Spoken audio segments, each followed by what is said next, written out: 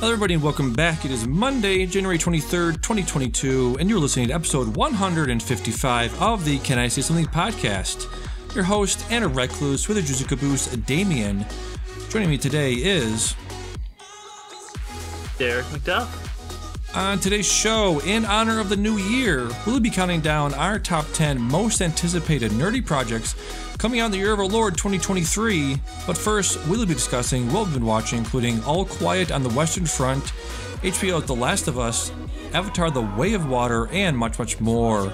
Right into the show, Can I Say Something podcast at gmail.com, Bicycle on Twitter, subscribe on iTunes, Stitcher, Google Play, Google Podcast, Spotify, rate and review it on Apple Podcasts. Tell a friend, family member, or stranger. What's up, man? How we doing?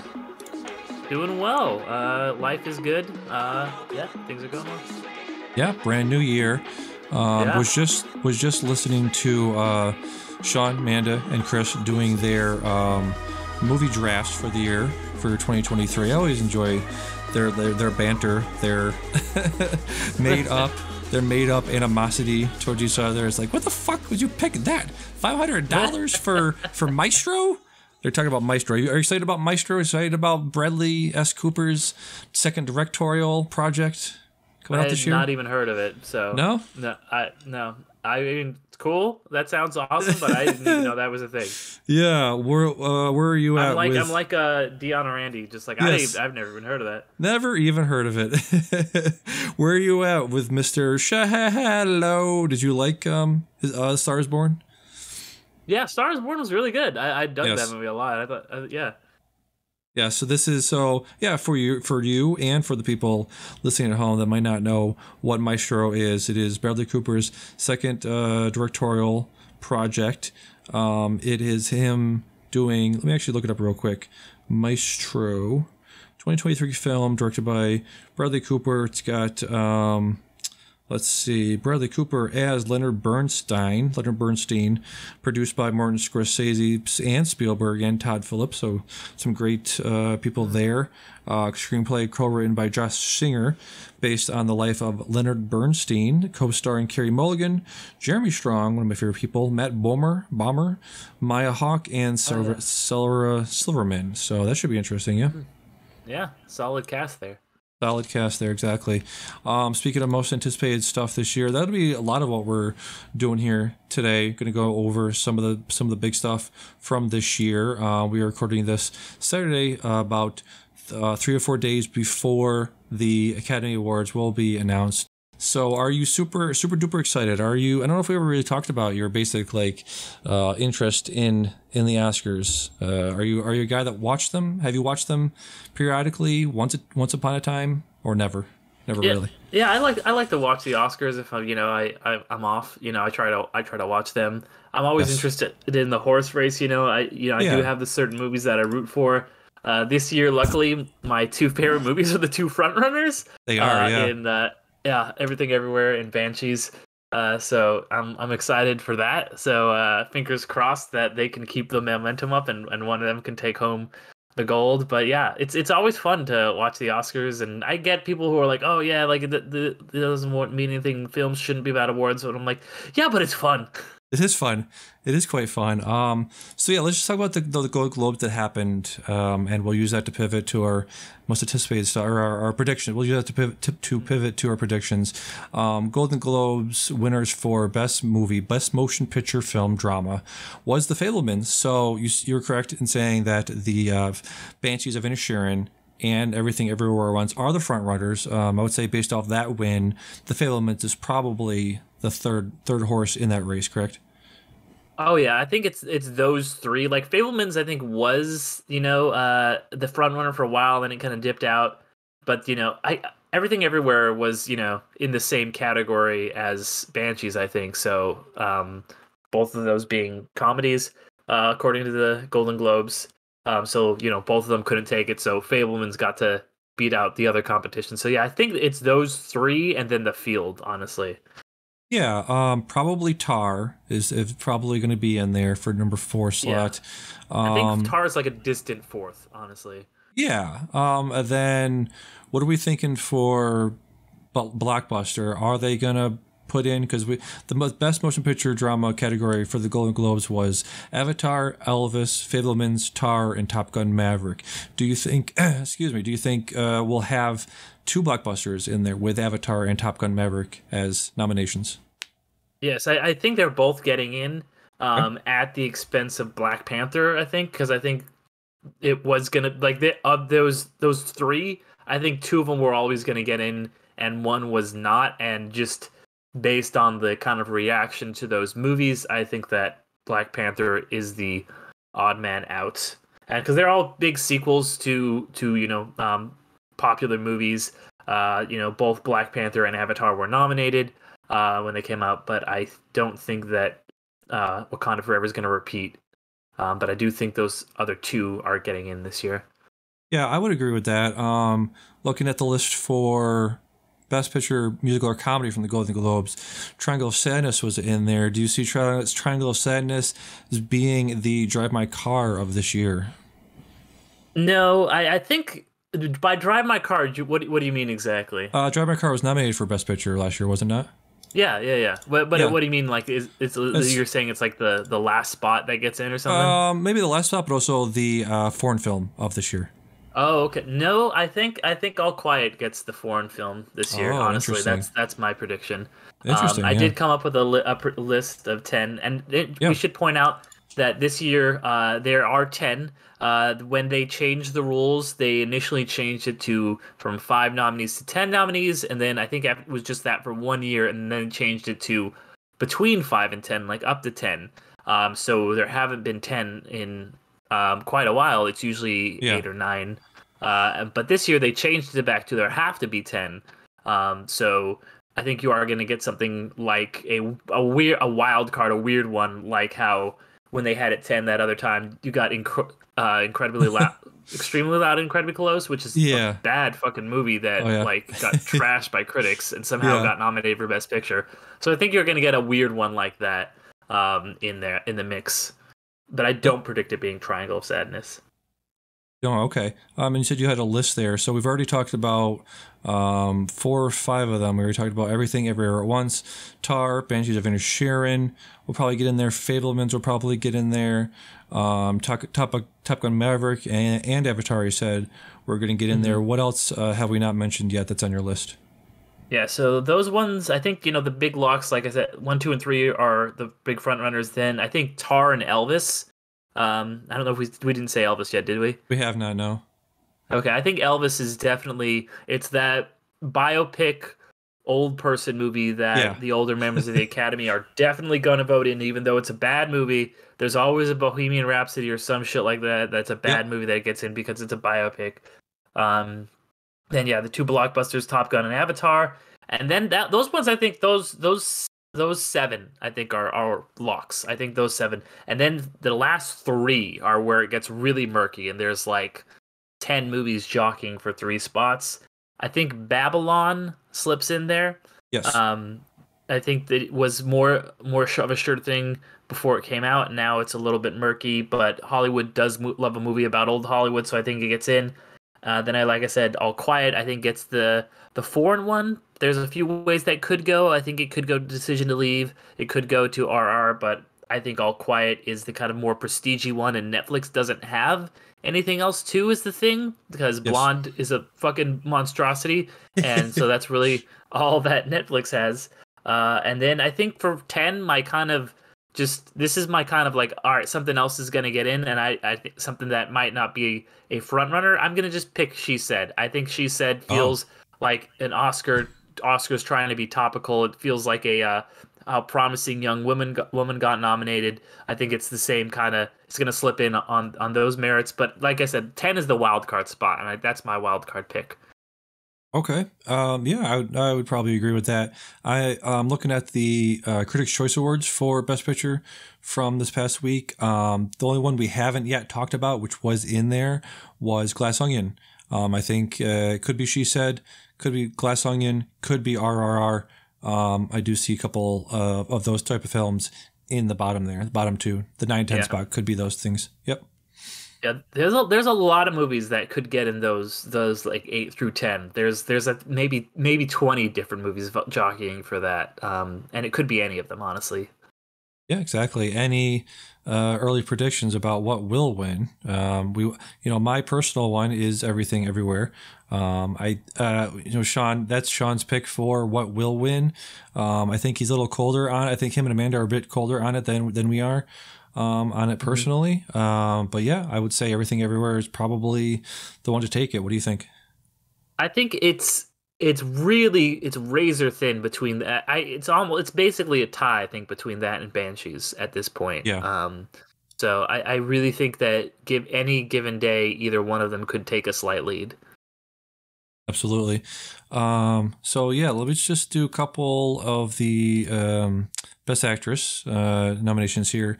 Kate Blanchett won. Probably going to take it. She took the Golden Globe. Oh yeah. Took the Critics' Choice Awards.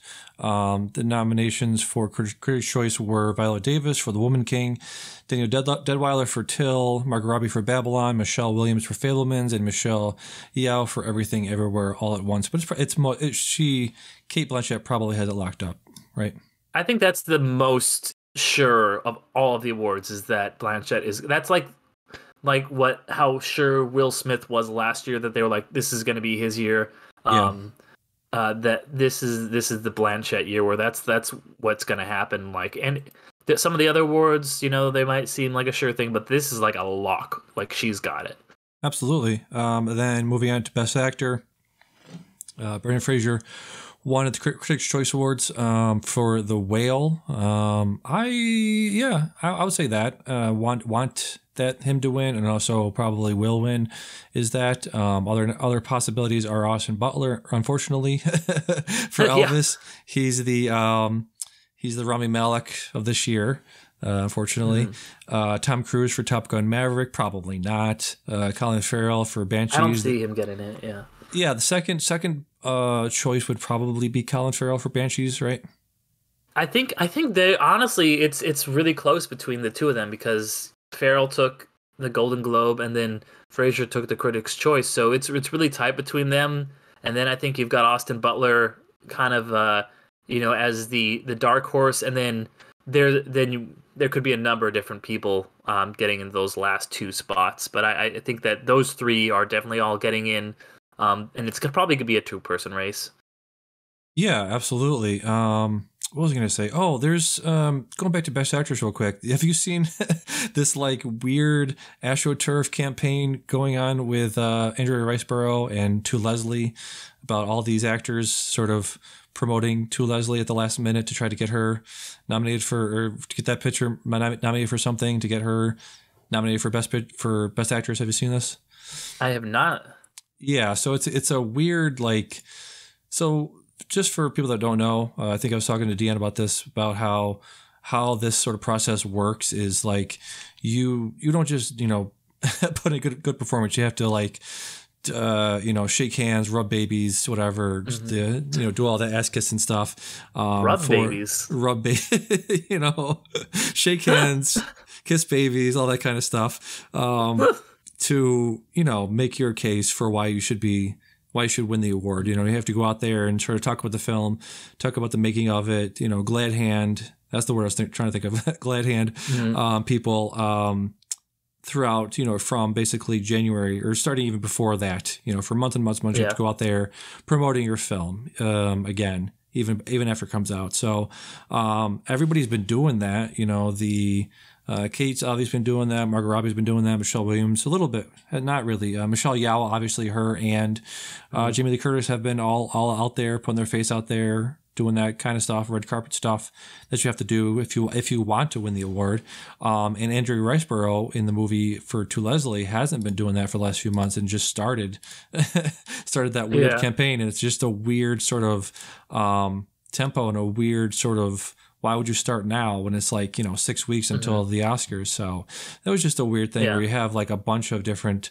I don't have the thing pulled up exactly, but a lot of very obviously canned and sort of copy pasted responses and promotions for that movie has been popping up on Twitter recently. So that's really all that was. Yeah. Do you also get like the ads for like for your consideration like when you're like on the internet? Because I get that Yeah. shit all the time. It's like I am not in the academy. Like what? Yeah. Like I have no voting power. Like I get those ads all the time. And I it's do probably because I too. just Google like Oscar frontrunners and stuff all the time. Yeah. But it's like I'll just get for your consideration and in all categories, Black Panther, Wakanda Forever. I'm like, all right, I'm just some dude who has a podcast. Like Yeah. I have no like if the Academy wants to give me a vote, that would be rad. But that's not happening now. Right, yeah. Don't let Andy hear this because he'll flip out and be like, "They're listening to you. The ads are based on the things they hear from you." No, dude. If you try to like type with your voice, if you try to use your voice to type shit out, it's still bad. Like they still haven't figured out how to listen to your voice just doing the keyboard. Never mind listening to you sell you Wheaties or whatever. It just doesn't happen. But anyways, to Leslie, let's see. There's an article on IndieWire about the celebrity back Oscar campaign for To Leslie. Gwyneth Paltrow, Kate Winslet are suddenly backing it. A lot of people are talking about. Kate Winslet was giving an interview the other day about saying it's the most it's one of the best performances this year. I'm trying to find exactly because there was like a very interesting copy and pasted thing. Everyone was calling it. They were calling it like a small film with a big heart, and it was just the same. If you search that phrase on Twitter, like 17 people said the same thing. Anyways, very very weird thing, but she's a very good actress. So I would like to see some love given to her. So let's see. Let's just do a couple more, then we can move on. Best director, Daniel Kwan and Daniel Scheinert won the Critics' Choice Award for best director this past week. I don't know. That's a very weird award because it's like, do you give it based on the performances, how good the directors were out at bringing out good performances? Do you give it based on cinematography? Do you give it based on story? It's a very weird award that I think, I don't know how you sort of decide the parameters and the qualifications for giving that award are. So James Cameron is also up for it. Damien Chazelle up for Babylon. Todd Field for Tar. I'm going to go with Martin McDonagh. I think. Yeah. Didn't he get the Golden Globe? He did not. Stevie did. Old Stevie Spielberg. Right. That's right. I'm gonna say Madonna. Even though Daniel Scheinert and Daniel Kwan. This is a tough one. Yeah, it is. There's a lot of good directors and a lot of Academy darlings in this one, and it's like you said, it's a weird category. It's hard to pick until the Directors Guild gives their awards. Then that's usually a pretty good indication. But yeah, I don't know. Yeah, I'm not sure. But anyways, we're looking forward to that this Tuesday. I think they're coming out very early in the morning. So we'll be the first one posting about that. Yeah, super early. So let's move on. We got a list of most anticipated stuff this year. I think we have a pretty good idea of stuff that's coming out. I sent you a list of of everything, nerdy and otherwise. So this week we'll be doing the nerdy stuff, and then the following week we'll be doing more of the prestigious stuff, the quote unquote prestigious stuff. The maestros and the all of that other stuff. This is for me, the way I split it up was like, there's the like awards baity kind of serious movies, and then there's the popcorn movies. There's the blockbusters, the things that are IP and they're fantasy and sci-fi driven. There's one we talked about there's the sci-fi one that we were like, ooh, this feels very prestige-y. So we were like, we and I were talking about if we decided to put that as the the kind of more critical one. And so other than that, though, these are very genre driven films. Genre driven, yes, genre, exactly. That's the right word for it. I'm just looking at the list real quick. Did we decide on Dune? Because I don't have Dune in here. Spoiler alert. No, that's what I was talking about. That's the one I was alluding to. Yeah, I think we said that Dune we were going to do next week because it is kind of like got a foot in both camps, because it's like the first one got nominated for Best Picture, and but it is still like a big sci-fi thing, but it is this epic. It feels like a Lord of the Rings where it's like, oh, this is like an epic movie, even though it is sci-fi. It's like a Lawrence of Arabia, but fucking, with like sandworms or whatever. Yeah, exactly. So let's get started. At my number 10 most anticipated nerdy thing for Year of Our Lord 2023 is Agatha, Coven of Chaos. Loved her performance. Loved what's her name? Catherine Hahn's performance in WandaVision. Definitely looking forward to this, just based on the people that are also in it. There are people that are going to be around her. I feel like Aubrey Plaza also brings that sort of chaotic energy with her to every role she has. Yeah. Have you seen her when she wrote that like Christmas witch book, and she like gave interviews as the Christmas witch. It's fucking dressed as the Christmas witch. It's really brilliant. She's definitely got that like spooky girl energy. She really does, that weird, chaotic, spooky girl energy. I love it. Mm-hmm. Like all of my exes, I'm just like, oh no.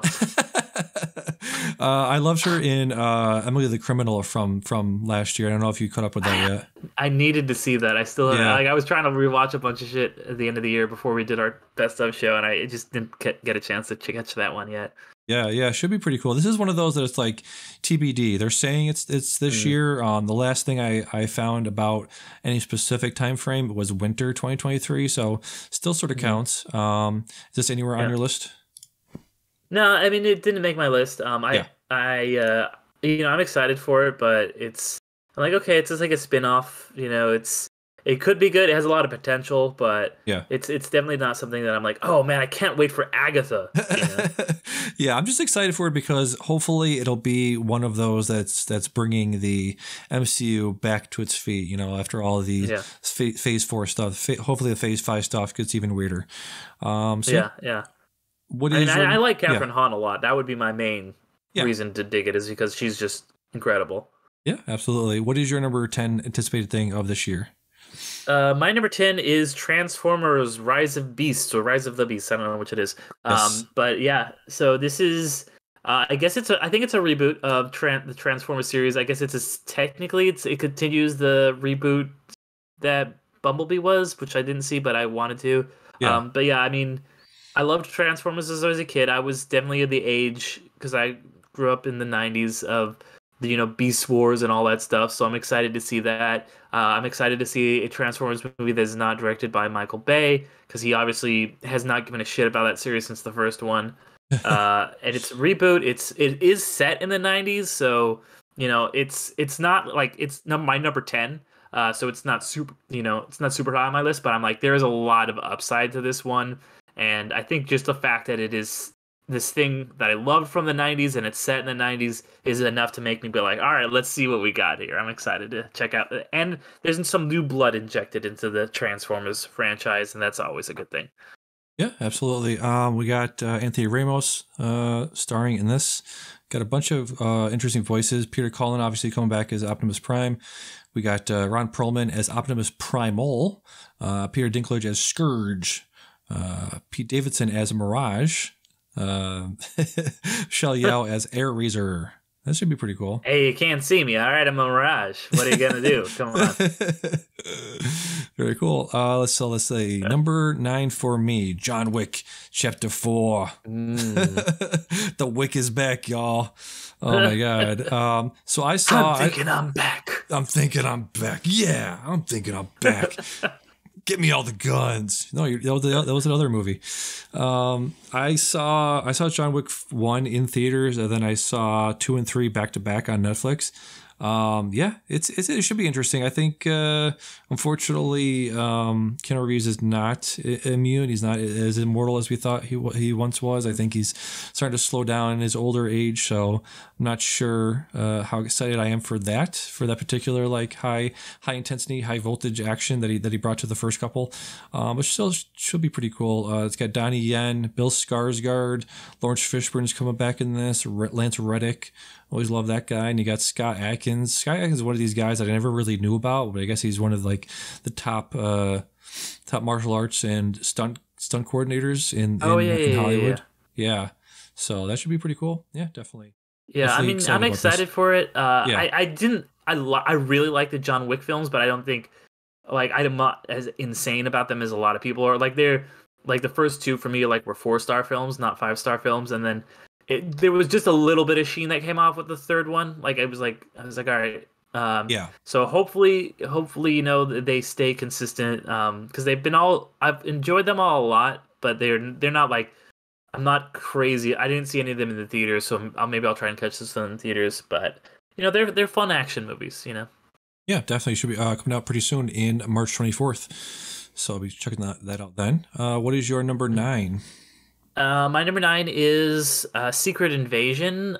This is a Marvel TV show. I don't have a lot of TV on my list, but this is actually I think both of the things I have on my list that are TV are Marvel. Slight spoiler, but yeah, I mean this is a cool concept. It could be a lot of different things. They have been clearly setting this up. I don't know if Mendo's coming back for that, but they would be fucking rad if he does. Yeah. But yeah, like there's the scrolls, they've always been, there's like so much potential in them in the movies, and they're just barely utilized. So to see this cool, really cool comic storyline developed more in full, they could do a lot. It's another one where there's like a lot of potential in this. It could be something super cool that I'm excited for. Yeah, it's got Sam Jackson, obviously, Ben Mendelsohn, a bunch of people are from. Okay, good. Yeah, Captain Marvel's coming back for this. Kingsley Benadir, Amelia Clark. And then you got Olivia Colman, Martin Freeman, like you said, Don Cheadle. I really hope I know this is probably filmed way before Andor came out, but I feel like Andor is doing a lot of this stuff as well as you can do with genre television. This sort of secret espionage, backdoor dealings, sort of very very much grounded in the espionage genre. So very very cool if they get that spycraft stuff right. Yeah, and I just hope that they're like every week they're like this motherfucker was a scroll the whole time. You're like, oh my god, I thought that. And they could do. There's a lot of options for cool cameos and stuff like that they could do, where they could be like, oh, this is a guy who's been dead, but oh, just kidding, this is like a scroll. Just like they could do all kinds of cool stuff. With this. So really excited to see what they do. Yeah, absolutely, and this was actually my number 2 of the year. So very excited about this. Yep. So yeah, my number 8 is Kraven the Hunter. So a lot of Marvel stuff, Marvel / Sony stuff, on my list this year. Very, very anticipating a lot of this, getting back to where they were pre-Phase 4 with this. I'm not sure. Have they talked about how the Sony stuff is going to weave into the MCU, or if at all? I'm not really sure. I think it's just that it's another universe. It's like part of the multiverse. I really don't think that Marvel really gives a shit about them. I think because Sony's just making whatever they're making, and I don't think Sony's putting any plans in. But they're just like, let's just stick in the Vulture at the end of the Morbius movie, and we'll figure out later how it makes sense. This was not on my list. I mean, it could be good, but like the Sony movies have been dog shit. Like, even Venom 1, which was probably the best of them, was just okay, if that. So, like, I mean, and Morbius was Morbius. So, I mean, I'm going into this with a big grain of salt. I mean, we'll see, I guess. Yeah, the only reason I'm super excited about, mildly excited. I know I'm somewhere excited on the spectrum there. Aaron Taylor Johnson, obviously playing Kraven the Hunter. Great stuff. Very recently with Bullet Train and with Tenet. And also J.C. Shendor directing. He's the guy that did Margin Call, All Is Lost, Most Violent Year, Triple Frontier. Really, I think he knows how to do action really well. I think he films action really well. So that's part of my excitement there.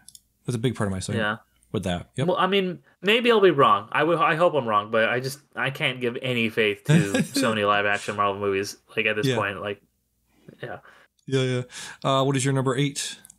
My number 8's Rebel Moon. So if people aren't aware, this is Zack Snyder wanted to make a Star Wars, and Lucasfilm was like, no, thank you. And he was like, well, fine. I'll go make my own Star Wars with flapjacks and hookers. And so he's going to make his own Star Wars, and I'm kind of glad that he is doing it without the watchful eye of the mouse on him. Zack Snyder is someone who, while his fan base is the worst, he actually, I think, is a pretty fascinating filmmaker, and to see his take on this and it to be not have to worry about keeping in line with any mythology. He can just do something that's, instead of being in this mythology, is just inspired by this mythology. I think it could be really cool. It's going to be a Netflix original movie. So yeah, this one could be really cool and interesting. And Zack Snyder, I like to see when he gets weird, I'm one of the 3 people in the world who liked Sucker Punch, so I'll be excited for this. Coming out December 22nd on Netflix. We got Mm. So Sophia Boutella, which I mostly know her from the trailer for the Mummy movie with Tom Cruise. uh, She's in Kingsman. She's in oh Kingsman. right, She's exactly. the Yes. legs. She's cut you up with her leg. She cut up Mark Hamill with the leg. We also got Ed Sheeran, Ray Fisher, Charlie Hunnam, Anthony Hopkins going to come in here. That's pretty cool. Very nice. Corey Yeah, Stoll too. yeah. Oh, wow, big cast. Nice. Good cast. Good cast. Yes, indeed.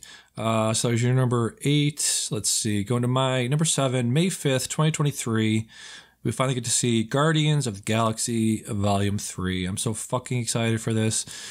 Just based on, again, it sounds like a broken record, but it's, so the Guardians movies in the past were some of the most, consequential to the overarching story of the MCU, because you literally had, Thanos in, was it part 1 or part 2 was he in? Where, I think it was part 1, right? Because he was talking to... yeah, because he's the Gamora's his dad. Yeah, but he was... Yeah, he's in the first one. Yeah. He's in the first one, yeah. So, I mean, they are Oh, yeah, and he's talking to Lee Pace. Yes, exactly. Yeah. Taller guy. So this should hopefully, again, bring wrap around all this stuff we're talking about with the... this is coming out after Ant-Man and the Wasp: Quantumania.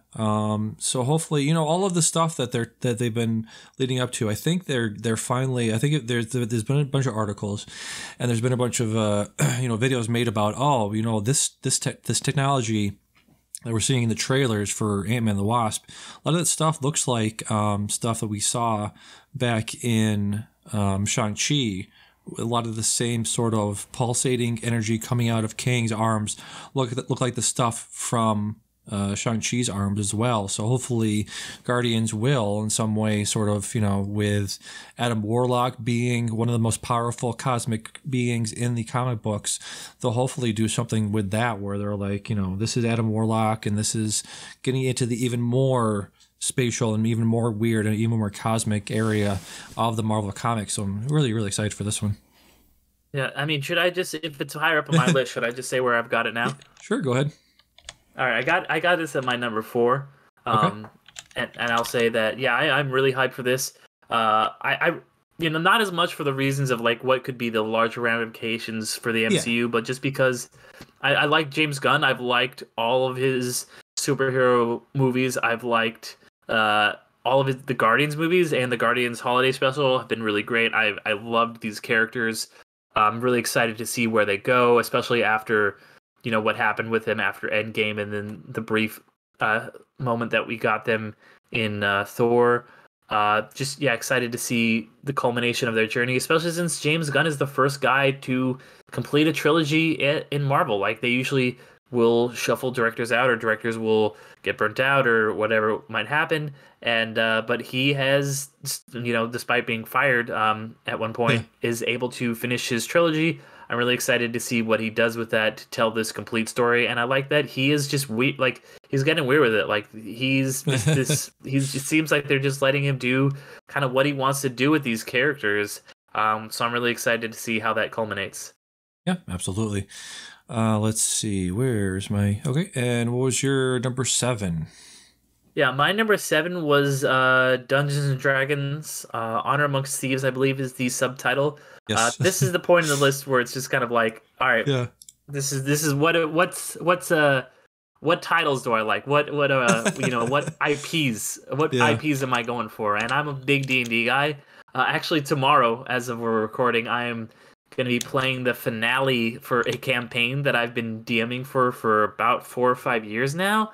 Wow. So yeah, and how many people can say they actually end a campaign? But it's been a lot of fun. So I'm excited to see what they do with it. Just based on the bits I've seen, it looks like the archetypes of the characters are very interesting, and the plot seems. I hope the plot is just something like you would see in a D&D session, where just things kind of divert and don't make sense, and it seems like they're going one way, and then one character just does something completely stupid, and it just changes the trajectory of everything. So there's a good cast in this. It looks really good. So yeah, this one should be a lot of fun. I'm gonna see it with my my table that I play with. We're all gonna go out and try and see it. So yeah, this should be a good time. Nice. That's really cool that you got to finish that campaign. Is it Yeah. yeah, is it what was I going to say?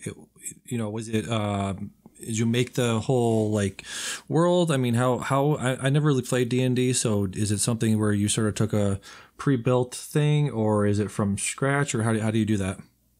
Yeah, so for me, I there are like modules you can run and storylines you can run through. I just and like there's like the worlds that you can play in, like this is getting nerdy, but like Faerun or like whatever, like there's all these different settings, but I homebrewed all that. I It's Nice. my own setting. It's my own, and it's based on my own writing that I am doing and have been doing for years. I kind of was like, all right, well, I need to come up with something. And I was like, well, I've already been working on this fantasy setting for like years, so I might as Yeah. well just have the players play in this. So yeah, it's set in the obviously just kind of the past of this world that I've been creating, and I do take elements and stuff from the books. I do take like monsters and things because it's really hard and time consuming and pointless to just create everything on a micro level like that. And I take like weapons from books and things like that. But as far as like the storyline goes, it's just driven by me, and then my players obviously they get to choose what they want to do. So yeah, I'm a me being a creative person, a storyteller, a writer. That's how I can't see playing a pre-made module. Like that's just not something I could ever do, honestly. Yeah. Yeah, that's very cool. Congrats on that. Thank you. Yep. So my number 6 most anticipated thing this year is actually something that already started. The Last of Us came out Sunday, started Sunday. Actually really excited to, watch a game, watch the story of The Last of Us just being played out in front of me. I think, obviously, what is his name here? They always have the names. Pedro Pascal, obviously one of the best actors out there right now, doing a bunch of genre stuff with Game of Thrones and Mandalorian. It's always nice to see the guy's face, Yeah.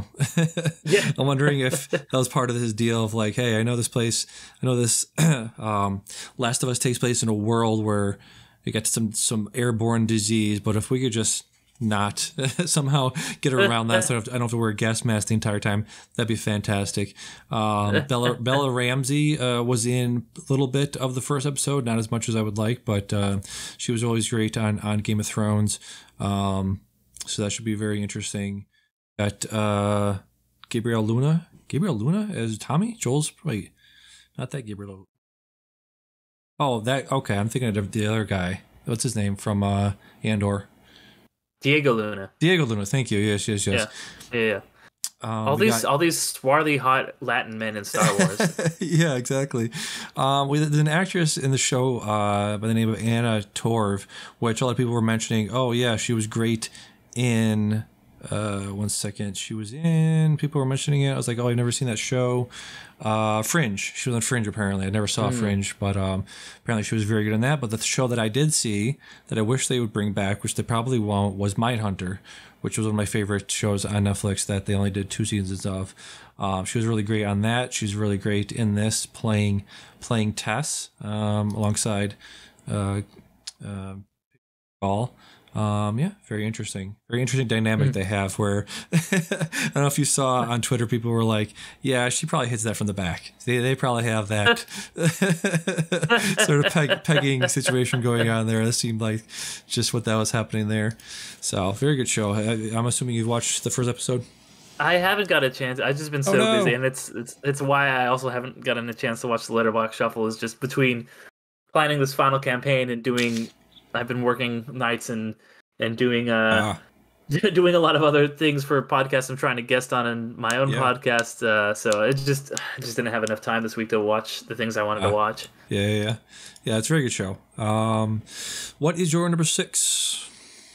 My number 6 is Loki season 2.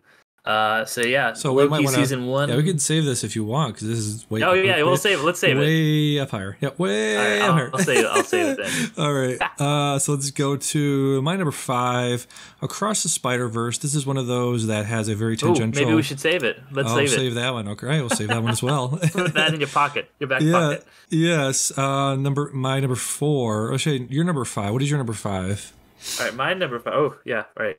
Yes. Is okay. I don't think you'll have this one. Peter Pan and Wendy. No. So this is obviously, Yeah. yeah, this is the live action remake from Peter Pan, because that's what Disney does nowadays. Is they Yeah. make Marvel movies and Star Wars movies and live action remakes of their classic films.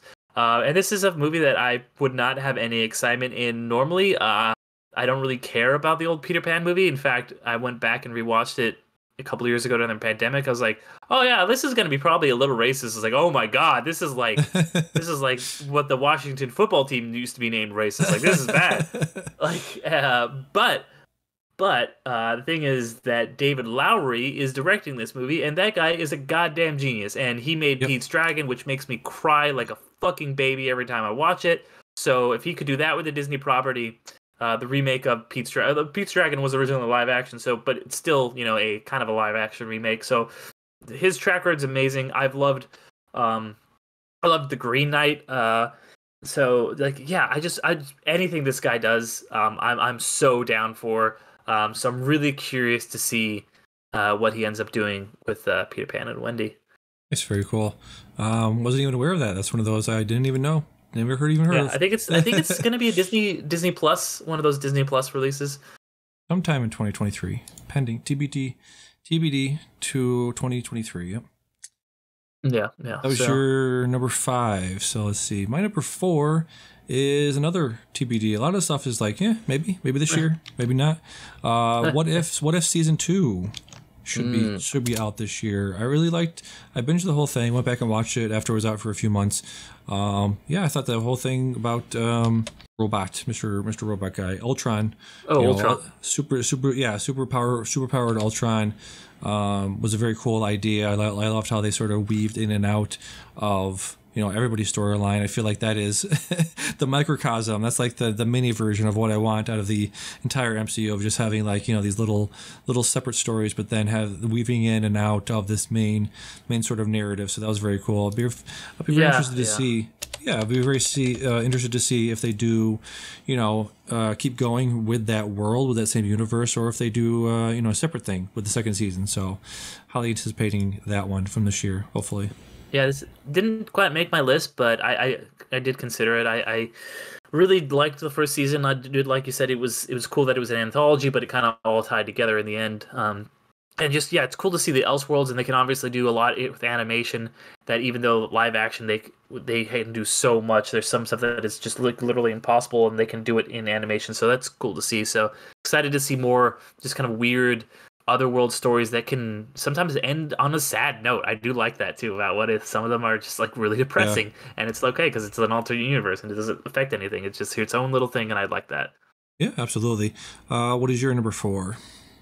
My number 4 is Guardians 3. Oh yeah, we already talked about it. We did, yes. All right. So going up to number 3 for me is Ant-Man and the Wasp, coming out very, very shortly here, February 17th, 2023. I think that the last trailer that came out, I feel like a lot of people were saying, wow, that's a lot. They showed a lot of things, and maybe that's too many things. That's why I don't watch trailers. Yeah. Yeah, it's possible. I mean, with stuff like this, my philosophy is like, I know it's the good guy's going to win, bad guy's going to lose probably, but I was just interested in see the process of how that happens. Looks dark. I think a lot of people were saying, I don't mean like physically dark, but tonally dark.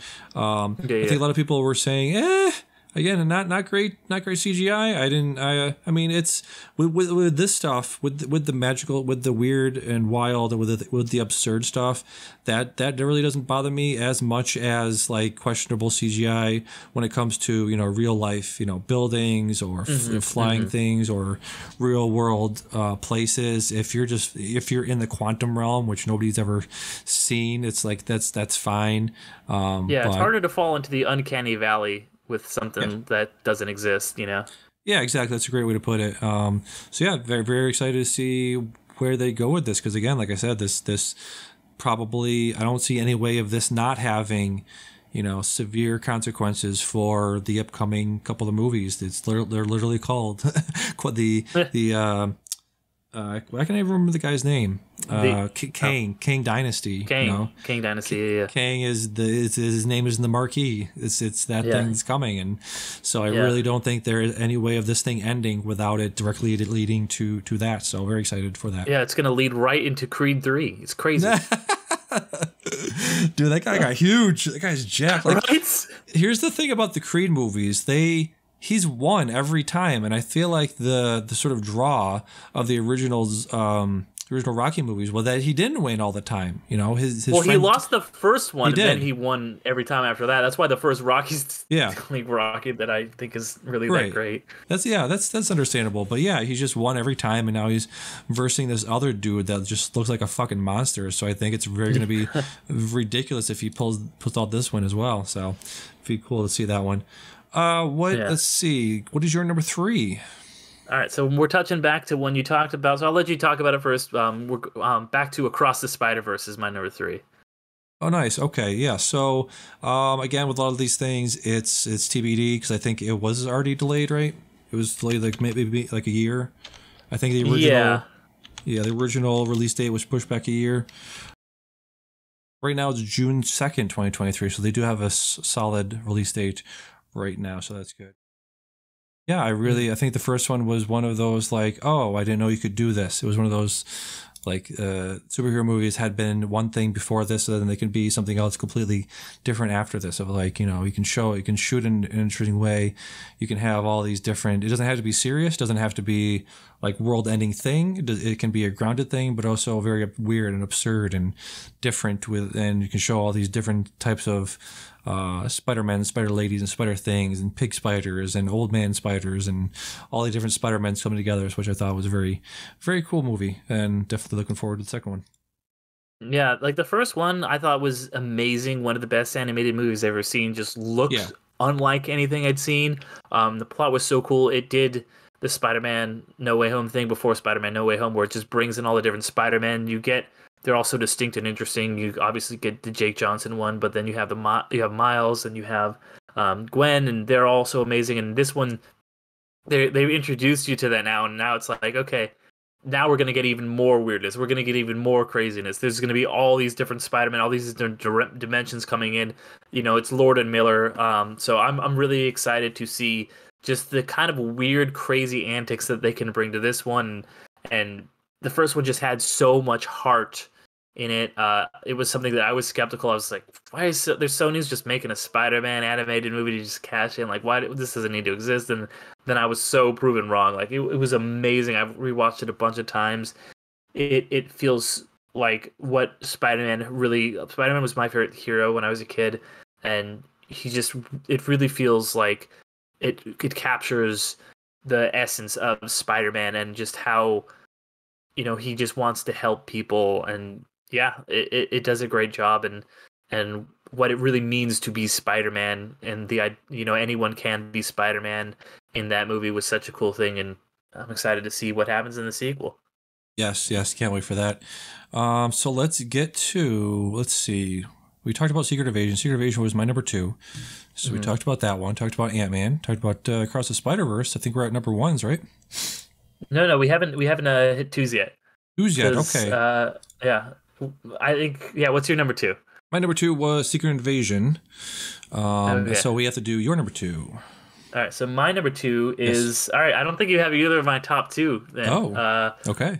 Because I think I know what number 1 is then, based on process of elimination. Yes.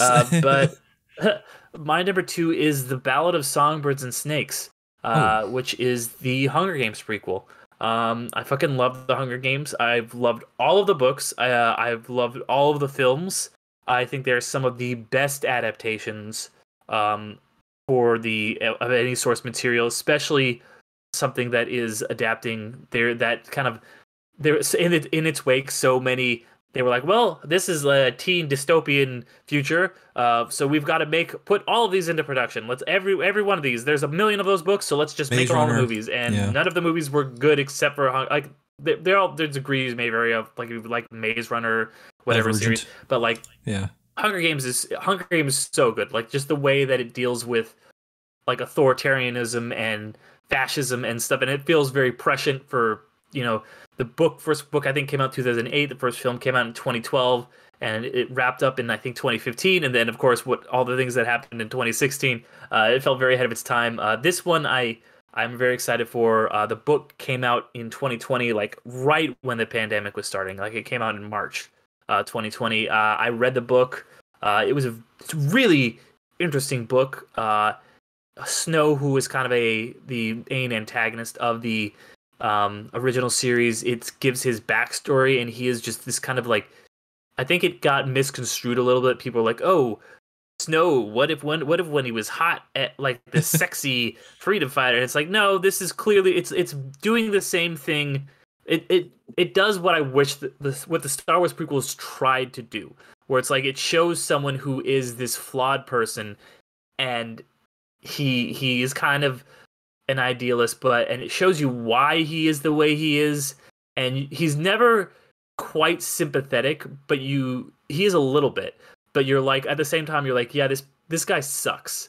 He sucks, but you understand why he sucks, and you see like he's him starting in poverty, and you understand why he like wanted to cling to power so much, because his his whole family died. So I'm very excited for this. I think these are, despite them being like kind of adaptations of YA things, are incredibly mature and nuanced. And yeah, I'm really down for this one. Nice. It's got same director as the at least a couple of the other Hunger Games movies. Director of Constantine, Francis Lawrence, is also doing this one. Coming out November 17th. So I might check that out. I always have an aversion. I have a weird aversion to dystopian YA stuff. So no, and I get it, because like it's like 95% of it is not good, but this is like this is the one that in its like it was good, and then its wake everyone was like, all right, we got to adapt all these, and you're like, you really don't though. That's not what made the Hunger Games good. Like you're missing what made the Hunger Games good. Yeah. All right, maybe I'll check it out. So we're at number one. My number one is obviously clearly the thing we haven't talked about. Loki season 2. Loki season 1 was one of my favorite things. One of my favorite shows of that year. My number one MCU thing of Phase 4. One of my favorite MCU things overall. Obviously because it had some of the most impactful stuff for the MCU going forward. It had Tom Hiddleston. It had Sylvie, played by Sophia DiMartino. Had Owen Wilson. It had all these amazing supporting cast members. This really incredibly inventive and great looking set design. I feel like, and you had the amazing supporting cast with, let me see, it's like Robert or Tom or something. Like he's also the old guy in fucking Rise of Skywalker, who's like, I served you in the old war. Let me pull up the thing here. Let me go to the season. Richard, is that his first name? Richard something? That sounds right. He's got a like very basic white guy. Richard E. Grant was in the first one. Richard E. Grant. Yes. Yep. We should have known. So a lot of people are coming back. They don't have him on here. I think he pretty much died in the first one. Correct. He died pushing back that thing. What else was I going to say about this? Obviously going to be consequential with Kang being the guy at the end, being the one who remains, being the main villain at the end there. So I'm very, very, very excited to see what this means, what is going to happen, how is this going to tie into everything else. We also have Ki Kwan was revealed to have been cast in this. Yes. Yeah. So many things, so many reasons to be excited for this. I cannot freaking wait. But the only thing is they have a solidified release date. It says mid-2023. So hopefully it won't be too long for that. Yeah, no, I'm excited. Like I said, this was my number 6. I really dug Loki season 1. I like that it just got to the weird side of Marvel, and that since it's existing in this thing where it's like, okay, yeah, like it does still obviously have consequences, but it's like it felt like they can kind of experiment and do different things. And Loki's always been a very interesting character. He's a really cool anti-hero. And seeing, his arc in the films was so cool, and now this kind of is allowing us to go, since he was restarting him where he was at Avengers, getting him to go on a different arc, and maybe some parallels to the arc he went on in the movies, but there's some differences, and just, does a lot of cool stuff with identity, and and Owen Wilson is all in the MCU is just great. Now we're gonna get Ki Hu Kwan in the MCU. So yeah, stoked for this one. Yep, can't wait. So that was our top 10 stuff, top 10 nerdy stuff we've been looking forward to for this year. Very quickly going through some honorable mentions. I wasn't sure if Knock at the Cabin was a nerdy thing or I think we're forgetting something. Oh, Damian. you're number one. Yeah, you're number one. Yeah, okay, go ahead. Like, my apologies. My apologies. Yep, go ahead. Yeah, I'm kind of amazed that you didn't have this on your list. Well, I don't know, maybe because the last one wasn't great, but you know, the odd ones are really good in this series. The even ones are a little bit of a step down, but the odd ones Star are Trek? always no. That you got it backwards. The even ones are good in Trek, but in this series, one and three, two of the greatest movies of all time. 2 and 4, kind of weird, but I still have a soft spot for them. Even Final though people Destination. fucking hate 4. Yeah, this is Indiana Jones and the Dial of Destiny. Oh, okay. What did you think it was? Final Destination. You know, was this? Final Destination 6 or something. Yeah. No, Final Destination movies are all fucking trash. Okay, all right. But no, I do goddamn love the indie movies. Like I said. Raiders and Last Crusade, I think, are absolute perfect films. You know, this is going to be John Williams' last movie that he ever scores. There's some, you know, it seems like they're, you know, by the time Spielberg got to 4, it felt like this was a character he felt obligated to keep making movies about, but you could tell his heart wasn't really in it. So that's why I'm really glad that James Mangold is going to be taking over the helm here. The guy who directed Logan, like getting to do an Indiana Jones movie, that just sounds rad. There's going to be some cool flashback stuff. There's going to be some cool aging stuff, and to kind of just see the culmination of this story. Like, you know, this is going to be, you know, 3 was maybe supposed to be the end for Indy, 4 was maybe supposed to be the end for Indy, but this is definitely going to be the end for Indy. And to see how this story ends, this is maybe my favorite film character ever. So there's no way this wasn't going to be number 1. And Harrison Ford is always having the time of his life playing Indiana Jones. Like, he's an icon, you know, the hat, the whip, you know, it's so good. Salah's coming back. Like, I'm so fucking excited for this. I mean, it could be bad. It could be a letdown like number 4 was.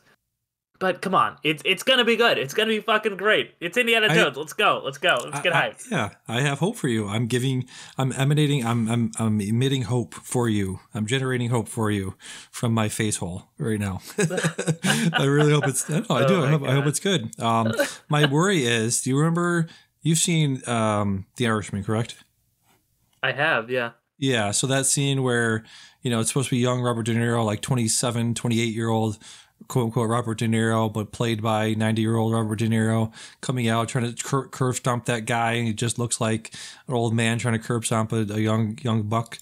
Oof, not great. Oh yeah, no, that's not great. But yeah, I was not a fan of The Irishman in general. Okay. So like there was a lot more of the Irishman that bugged me. So yeah, we'll see what happens with this one. You know, I don't think it's going to be too heavy on the flashback stuff, but you know, Industrial Light and Magic, pretty good at special effects. So you know, I don't think that they use them for The Irishman.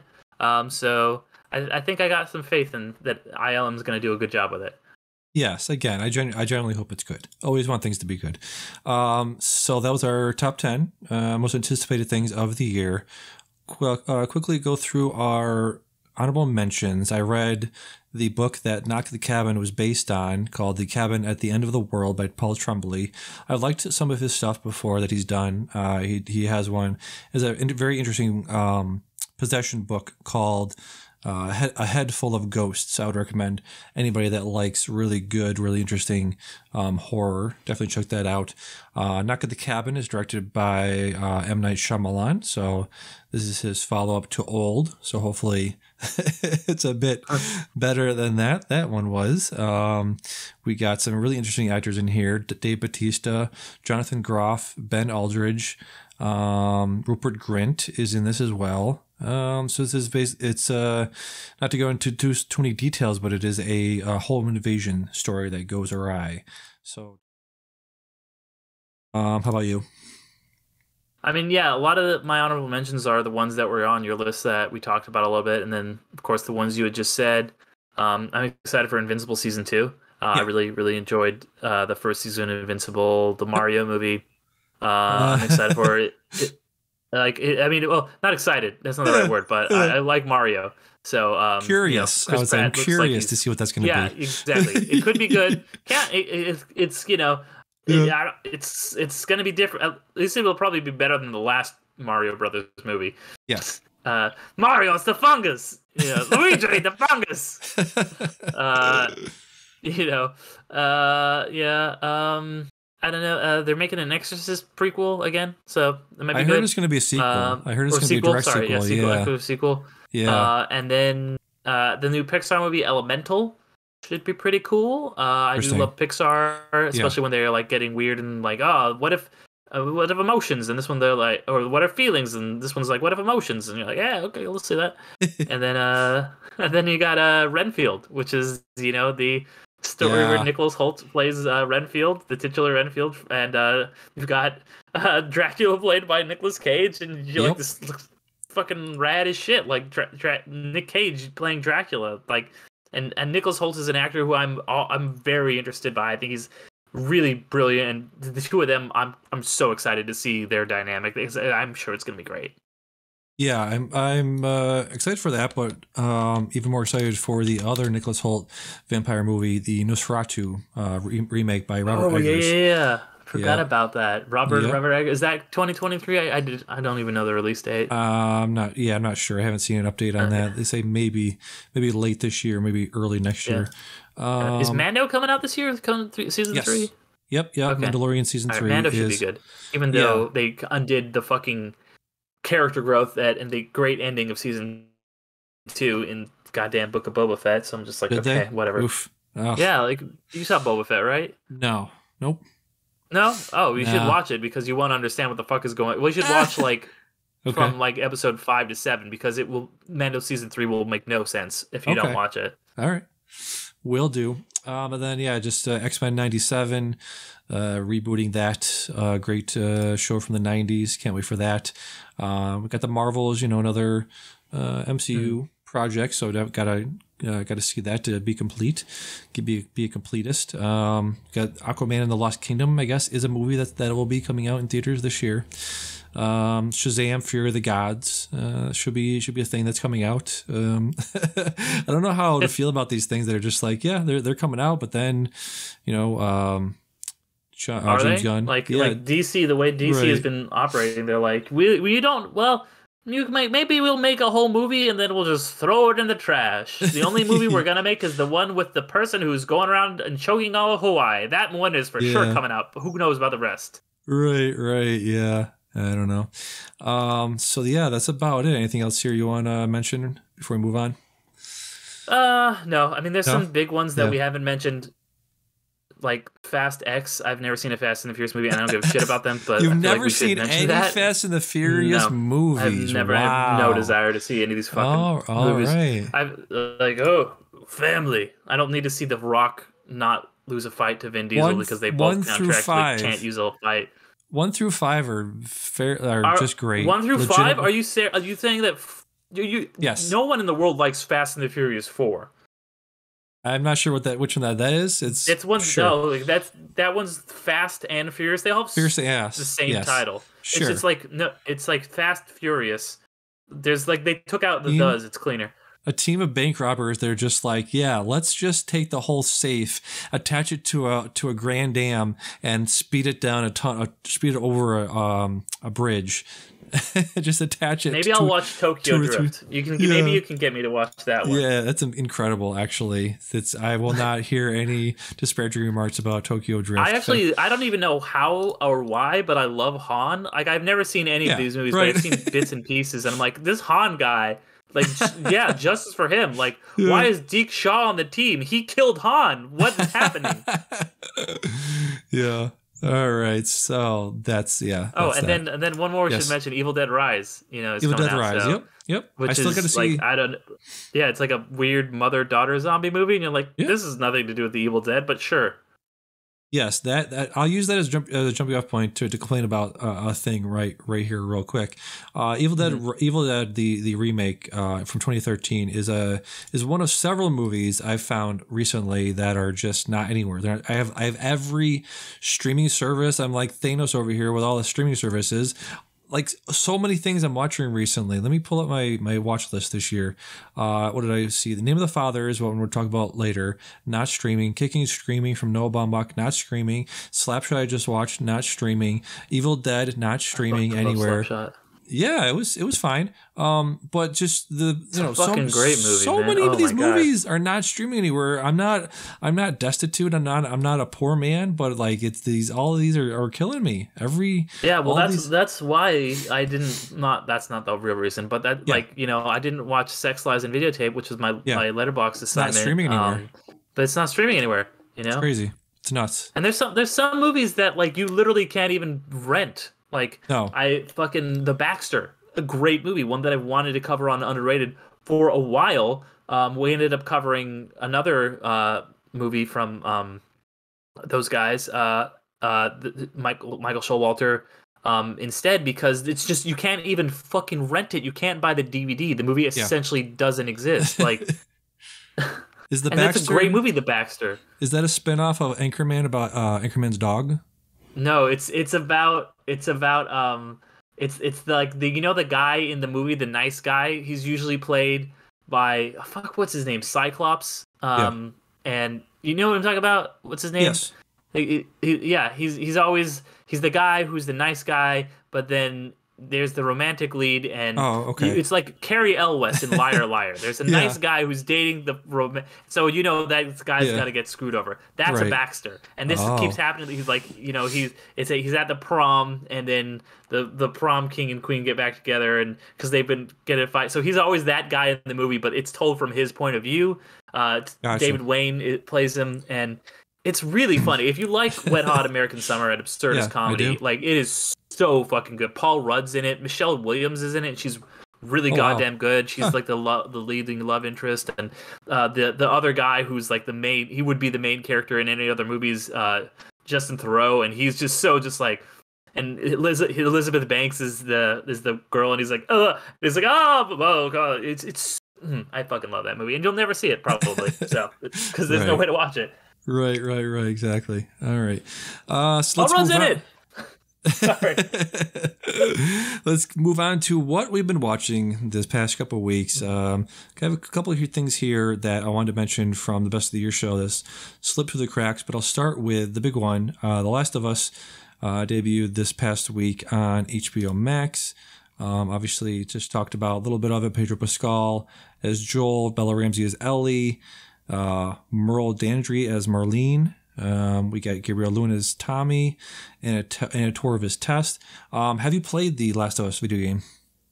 So, I've played the prologue, and I never went back to it. I've been meaning to go back to it for a while, but like I got it as a gift, like way long, like in 2015 or something, from my girlfriend at the time.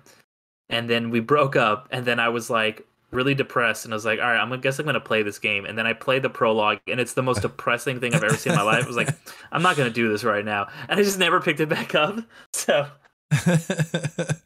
yeah, I haven't played it either. I know the general story. I know a little bit about how it ends, but so still should be interesting to watch. I think it was, it was shot very much like a video game, cutscenes.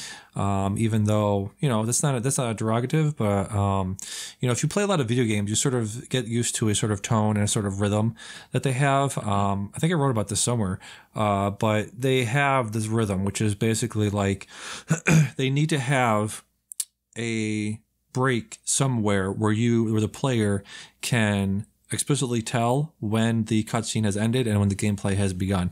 And I feel like there are moments in the TV show where you're like, oh, this is where gameplay would be. There's a scene where I won't get into too many spoilers, but there's a scene where Joel Joel and Tess go into a building to try to get a car battery, and they have these backpacks on, and they sort of have to break the lock of the door before they can get in there to the building. And you're like, oh, okay, I can see this point where they go into the door, and they're surveying the area and you're like, oh, this is where the game, this is where the cutscene would end. This is where the gameplay would begin. It's one of those things. And also they sort of go upstairs and there's like this fight going on, or not really a fight, but people are just like, groaning and moaning. And you're like, what happened? And then the person in the background's doing the exposition, telling him what's happening while Joel has the gun on, Ellie, telling her to sit down and stay there and stuff like that. So it's just, and there's this part where he's like deciding what to do. He's talking to Tess and deciding what to do because they need to basically take Ellie with them because the Fireflies were going to take them with them, but they got attacked by this other group. So he's sort of in the foreground talking to Tess about deciding what to do. And in the background, what is the Firefly's name? Marlene. She's like stabbed or shot in the stomach, right? And so she's in the background, be like, I'm bleeding here. Can you guys hurry it up? And I'm like, that feels like that scene. That feels like that moment in a video game where like, hey, come on, hurry up. What are you doing? Make the decision. I'm bleeding here. Quick. It's like, oh, oof, that's kind of rough. But it's one of those things that I think you only pick up on if you play video games. You know what I mean? So. Oh yeah, for sure. Yeah. Other than that, really good acting, really good. It feels like you're in the world. I would highly recommend watching this to anybody who's listening or on the fence about it. I mean, yeah, I need to check it out. I just, like I said, no time this month or this week. Yeah. Like all what I've been watching are like things that because we haven't, just since we missed those episodes, and then we took a week off, and then we did the live show or the best of show. Yeah. So a lot of these are just ones that are like best of ones that I was watching that just we haven't talked about yet. We didn't talk about on the best of. So yeah, from the past couple weeks.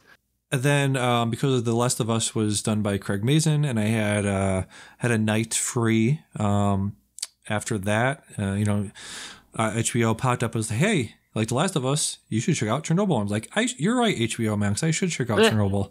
So I put that on, completely binged the entire thing in one night. I mean, it's only 5 episodes, so it's very much more bingeable than other things.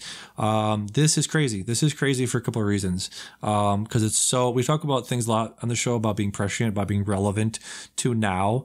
I think Chernobyl coming out in 2019, like 6 months before the pandemic, was extremely prescient about bureaucratic and totalitarian and authoritarian governments looking at looking at a major problem happening right in front of their faces and be like, no, this isn't a problem. This isn't happening.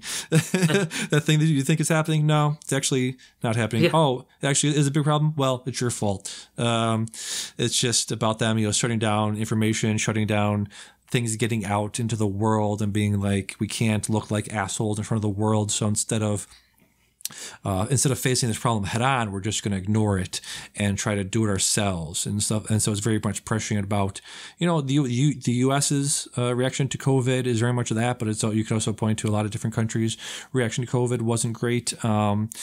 And it's also prescient just based on the fact that it takes place, in Ukraine. So you see a lot of man, they're just kicked in the balls over and over again. Ukraine has, and Chernobyl has, and Kiev has been kicked in the balls for the last 40, 50 years. If you even going back to World War I, World War II, you go that's 100 years of the Eastern Europe and Ukraine and that region of the world just getting fucking fucked over and over again. So incredible show. I think people have talked about this over and over again.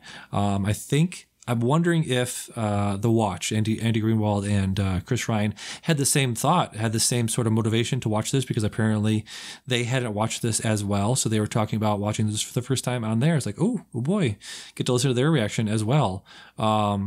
So yeah, just they said the same thing I will, which is just incredible acting, incredible cinematography.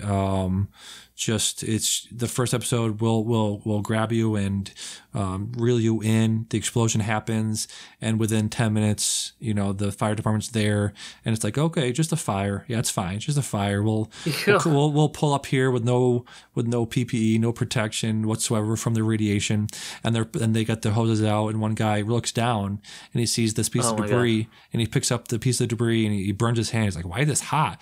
It was a fucking core. It was part of the core of the... It was the graphite, yeah. Graphite, yeah. I was like, oh my fucking God. Some of the best and most disgusting and most realistic makeup. I don't know if this won any like technical awards at the Emmys the next year, but some of the most disgusting looking makeup of people that they had just fucking melting essentially. Yeah. Again, people talk about this, but highly recommend watching Chernobyl.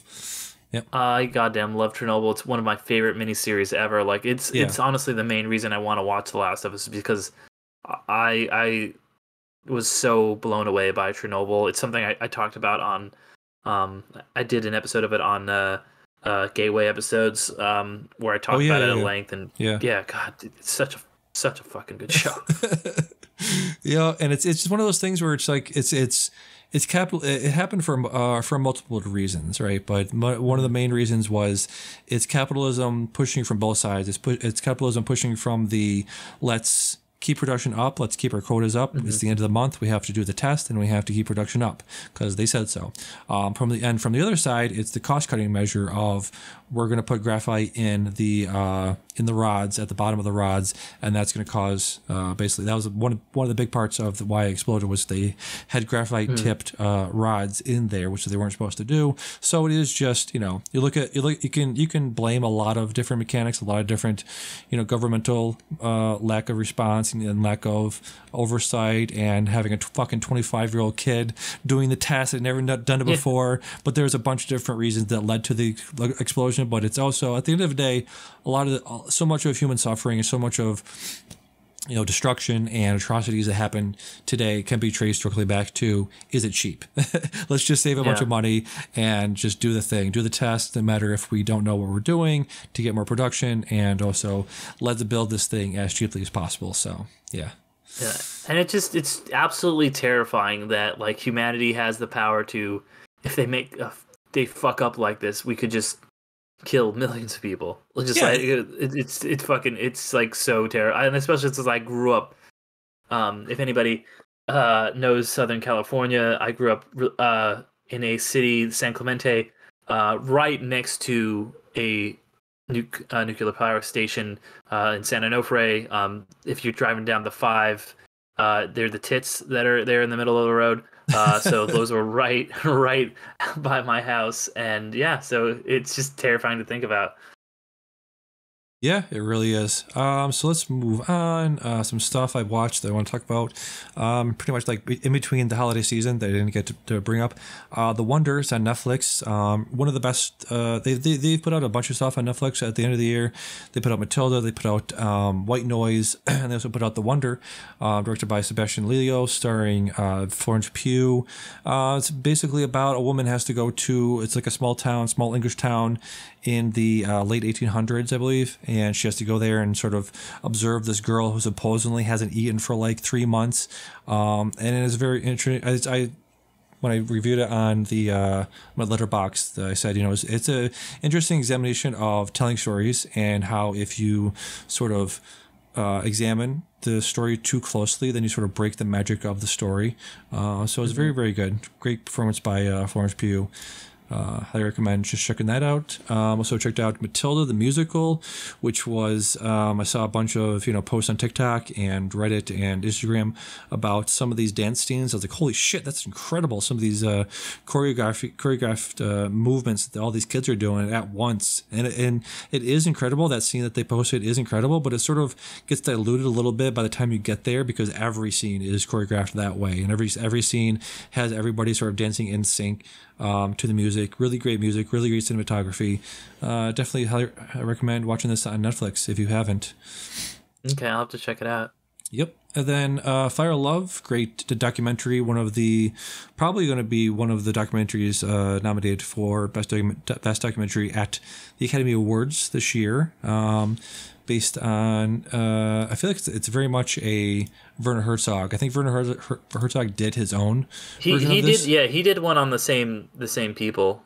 A couple years back. We did a lot of the same footage. I was like, wait, the Krauses. Yeah, I was like, this is Grizzly Man. This is people examining. Honestly, what? It felt to me like a Wes Anderson. Like if Wes Anderson was making a documentary. That's the vibes I got. Like this I loved this movie. Yeah. It was almost on my top 10 of the year. I really went back and forth a lot, and I almost put it on. But yeah, this was a great fucking documentary. It is, yeah, and it's like I said, Werner Herzog did one called Grizzly Man, which is about a guy camping out in a national forest to study the grizzlies there, and he got killed by one eventually because he stayed for too long one season. This is also a similar thing where they're sort of getting up too close to one, and some of the shots you see of them are just like, dude, you are. You see some of the shots are incredible because it's like this one person just sitting there in front of a active exploding volcano. It's just like, how did you survive 4 decades of doing this? It's some of the most incredible footage you've ever seen of somebody standing in front of a volcano. Really, really incredible stuff. So then what else we got? All Quiet on the Western Front is something we both saw. It was talked about this week on The Big Pick, talking about some of the best war movies of all time, and I think not all time, but they did like top 5 war movies. This is pretty incredible, just the sort of context they give you for how this movie starts. It's obviously based on the novel, and it's a remake that they've remade several times over the years. The scene a lot of people are pointing out is near the beginning, where you have a guy in the trenches. They tell him, go forward in battle, blah, blah, blah. So then you see him sort of stab a guy with like a hatchet, and then he gets taken out, and then smash cut to somebody else being assigned that same jacket. And the kid goes, hey, somebody else's name is in here. Like, oh, sorry about that. And they just rip it off and throw it on the floor. It's just like, yep, that's war in a nutshell. Just a meat grinder. Yeah. Did you like this? It was good, but it was fucking depressing, man. This is like one of the most. Watch. This is the roughest watch since Grave of the Fireflies for me. Like this is difficult to watch. Like, and I'm like, okay, I get it. Like, I think it really hit a point. There's some horrific shit in this. Yeah. I think the point where he stabs the guy, and the guy is just like slowly dying, and he's like, shut up, and it's that long extended scene of him dying, and then he tries to save him, and he's just still choking on his own blood, and then it's heart-rending. Like, everything after that was good, but I was like, the rest of this movie is just redundant. Like, that scene said, like, I could have just watched that scene, and that said everything that the rest of the 3-hour movie could have said. But yeah, it was good. Not great. Not one of my favorites of the year. It didn't make my list of top movies or honorable mentions. But yeah, you do feel powerful. It does feel powerful. You're also like, oh shit, that's Daniel Bruhl. I guess it's a German movie. They got to cast Daniel Bruhl. Of course. But yeah, it is very depressing, and it's just like, man, fucking, like, it's just like, it's like these fucking, like, it's like that last scene just made me so angry. Like that where they just like, just go into battle and blah, blah, blah. And I get that's what they were trying to do, and it fucking works because I was so pissed. I was so mad at the end of this movie. Yep. So it definitely worked on that level.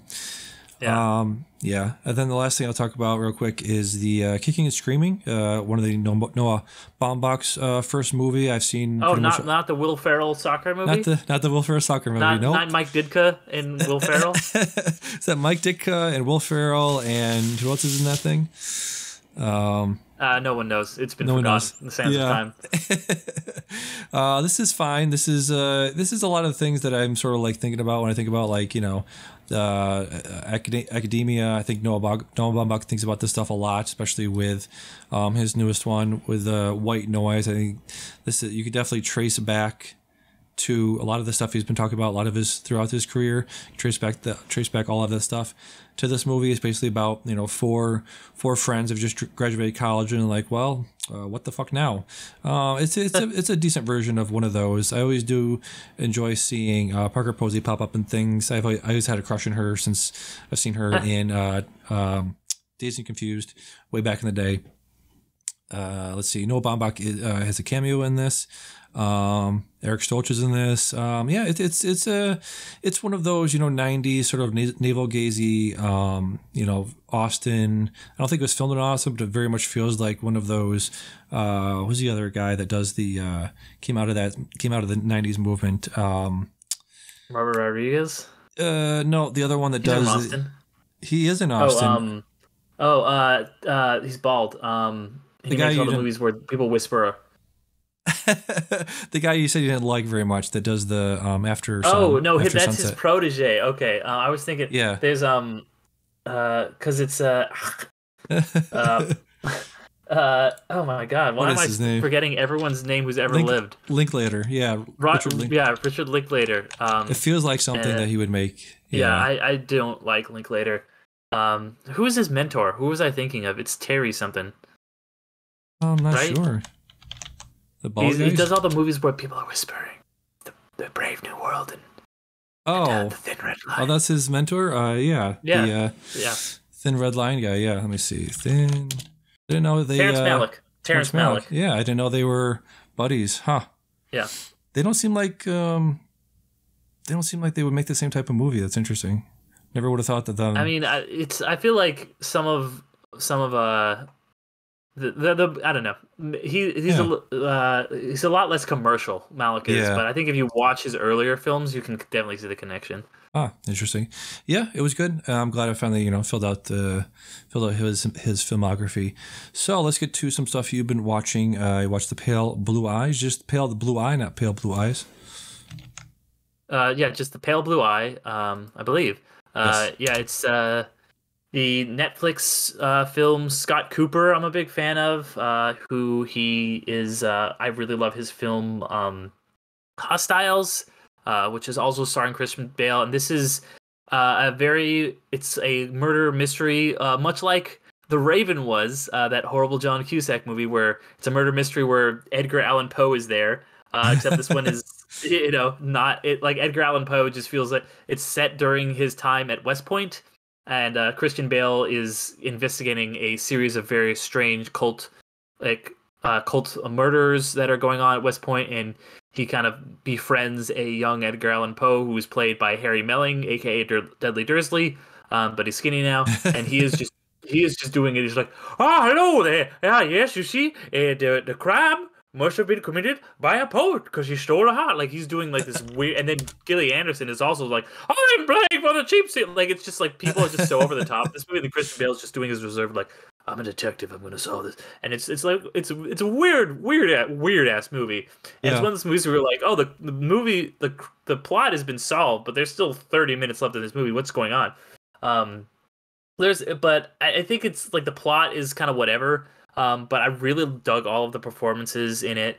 And it's a movie that just looks amazing. Like they shoot like all of this movie by candlelight. It just looks visually unlike really anything else I've seen.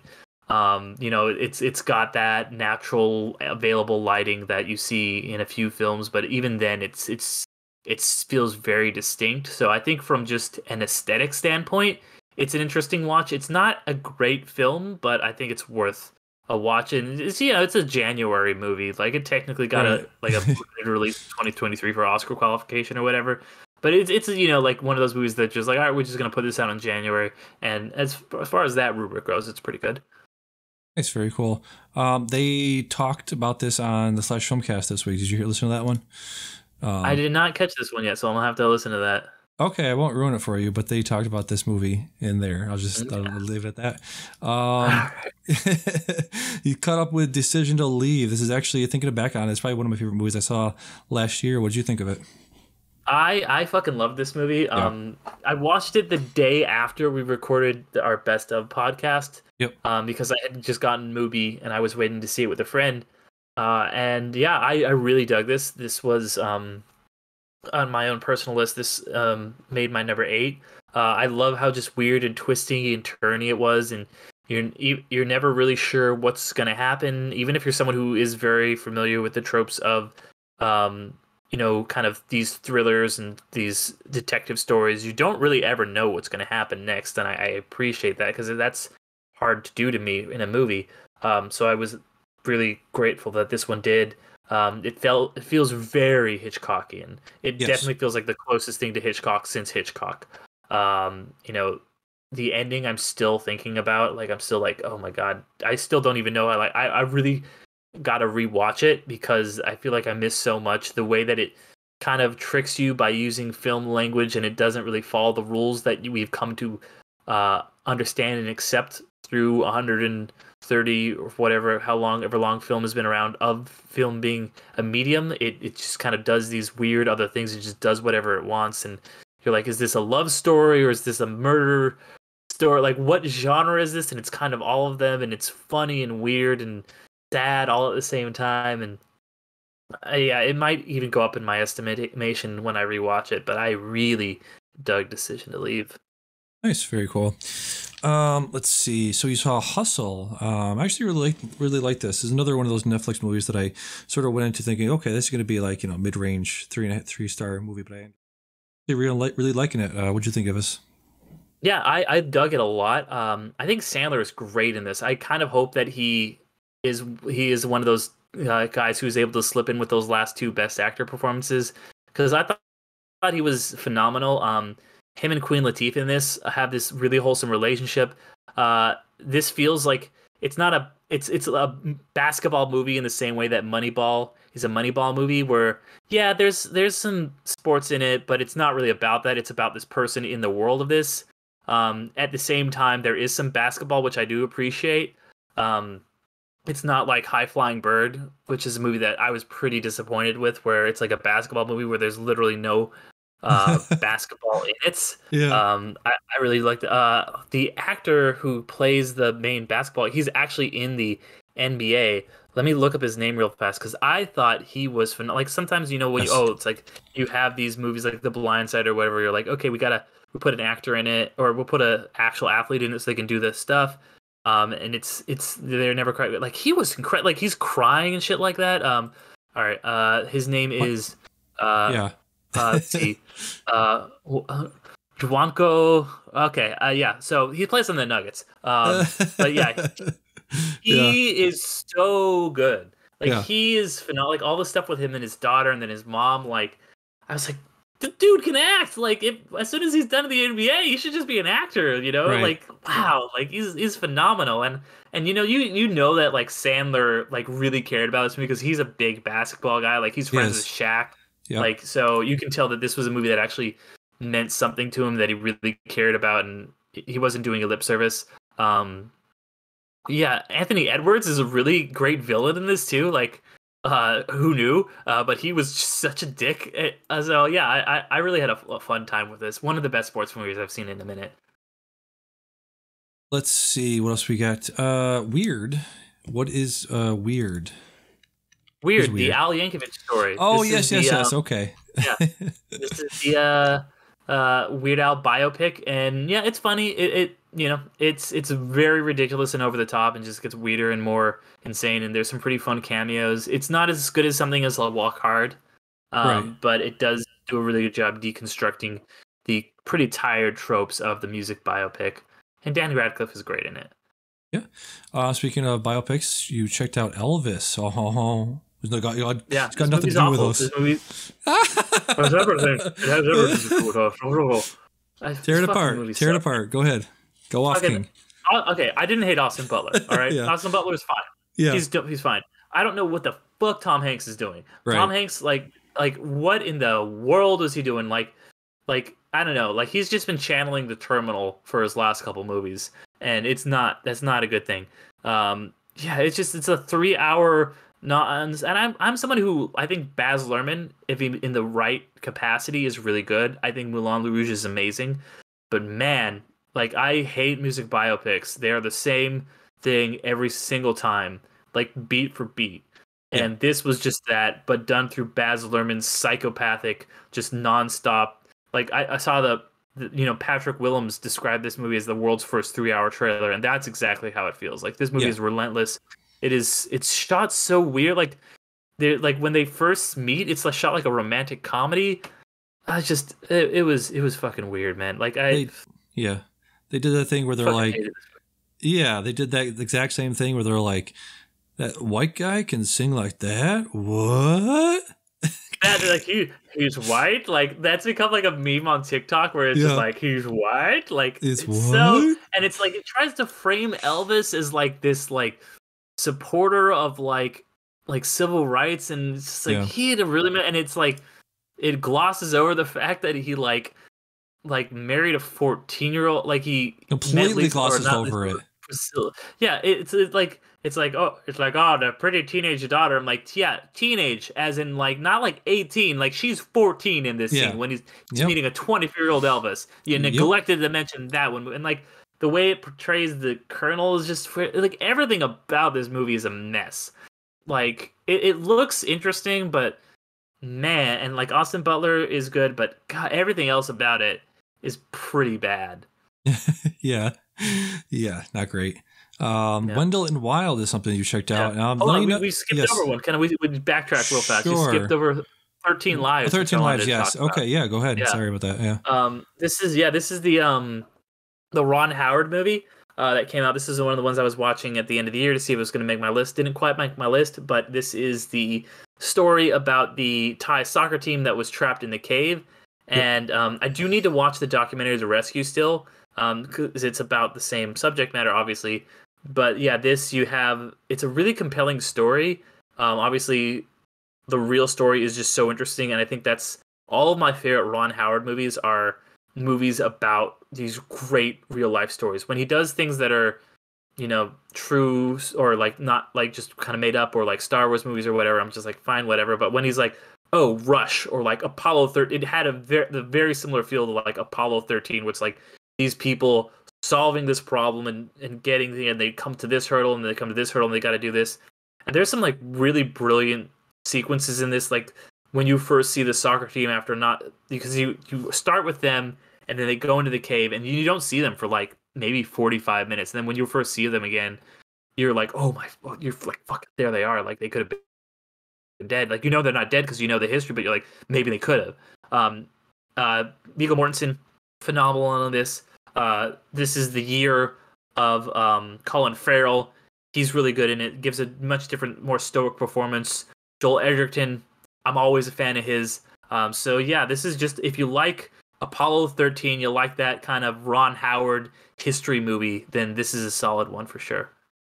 Nice. Yeah, I always point to this story as being like, why is Elon Musk such a fucking piece of shit? Because didn't he like say that's the moment. That's the Yeah. moment when it turned and we all fucking realized that's when it started. Well, most people, most normal people realized he was a piece of shit. But yeah. I thought it was cool before that, and then I was the first. This was the first indication. I was like, "What? What'd you say?" Because then he and then it was all downhill from there. He was gonna send like a submarine. He was gonna send like all these different fucking high tech machinery over there. Then he called the guy that was actually there a pedophile, right? Yeah. Just ugh, no. Yeah, no.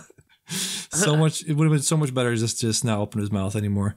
Yeah, it's like he's a pedophile because he wants to save children. Let me save the children. Wait, what?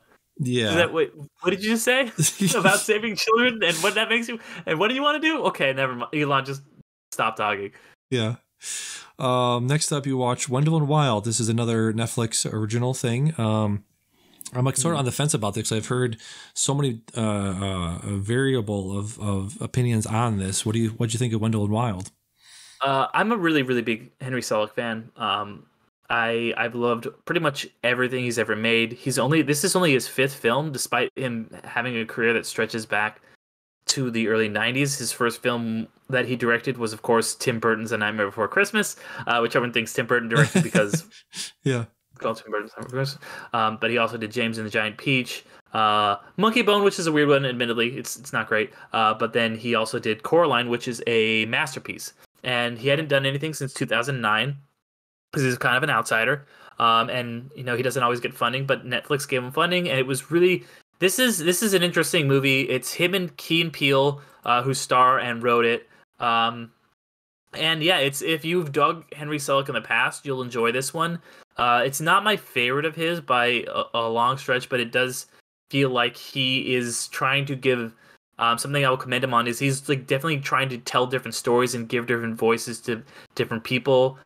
This is a movie where I was just kind of amazed that this is a movie, and they never even comment on this, where everyone in it there's no just able-bodied straight white guys in this movie. Everyone is like person of color or like there's a main character who's trans, and it's just like not even a big deal.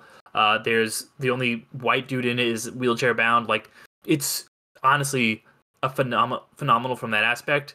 And it's cool to see just this kind of animation that doesn't really exist. He's a master of the stop motion style. Getting to see this movie is really, really great.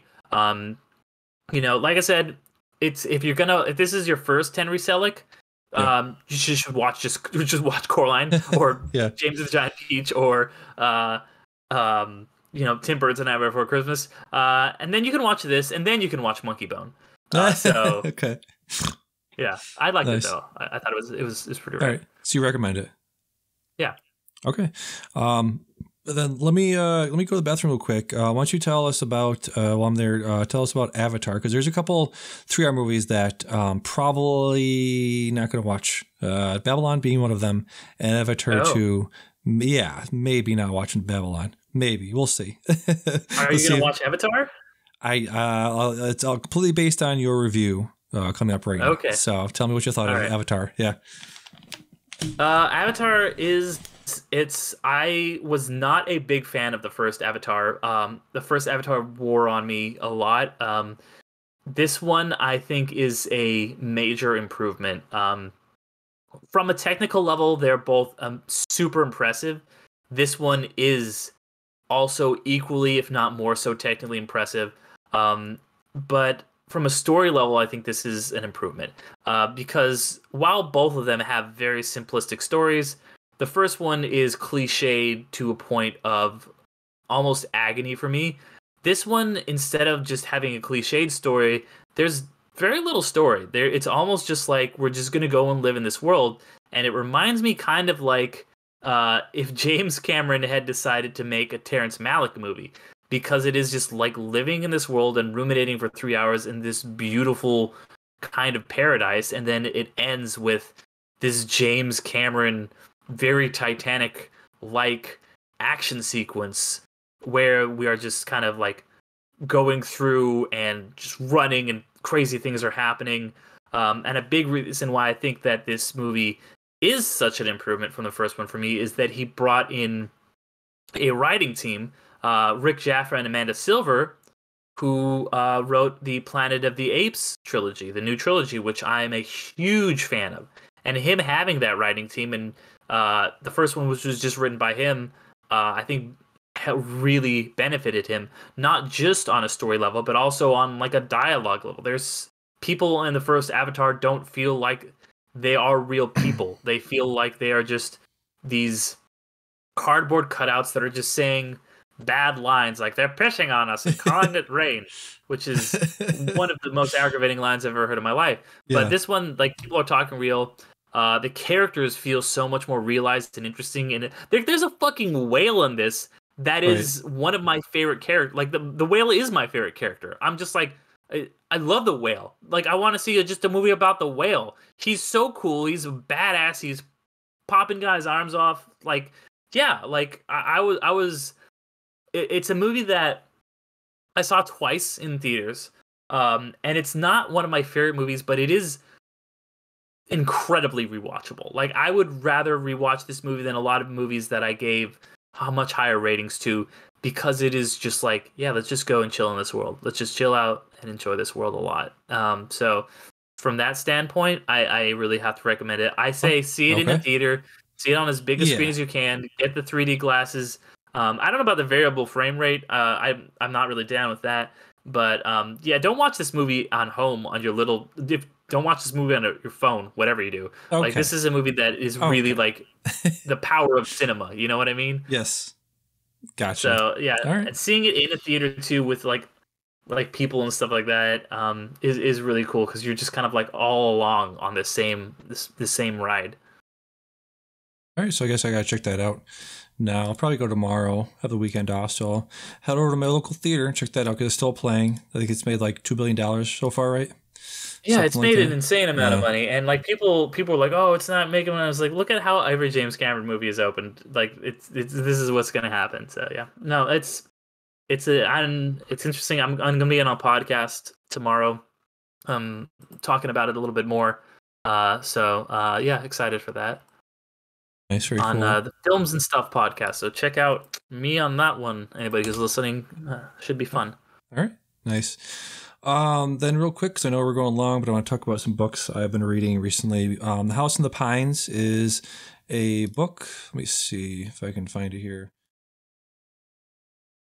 It's a book that I was recommended to me because it takes place in my hometown, Pittsfield, Mass. In the Pines. First book does take place here. There's been a few.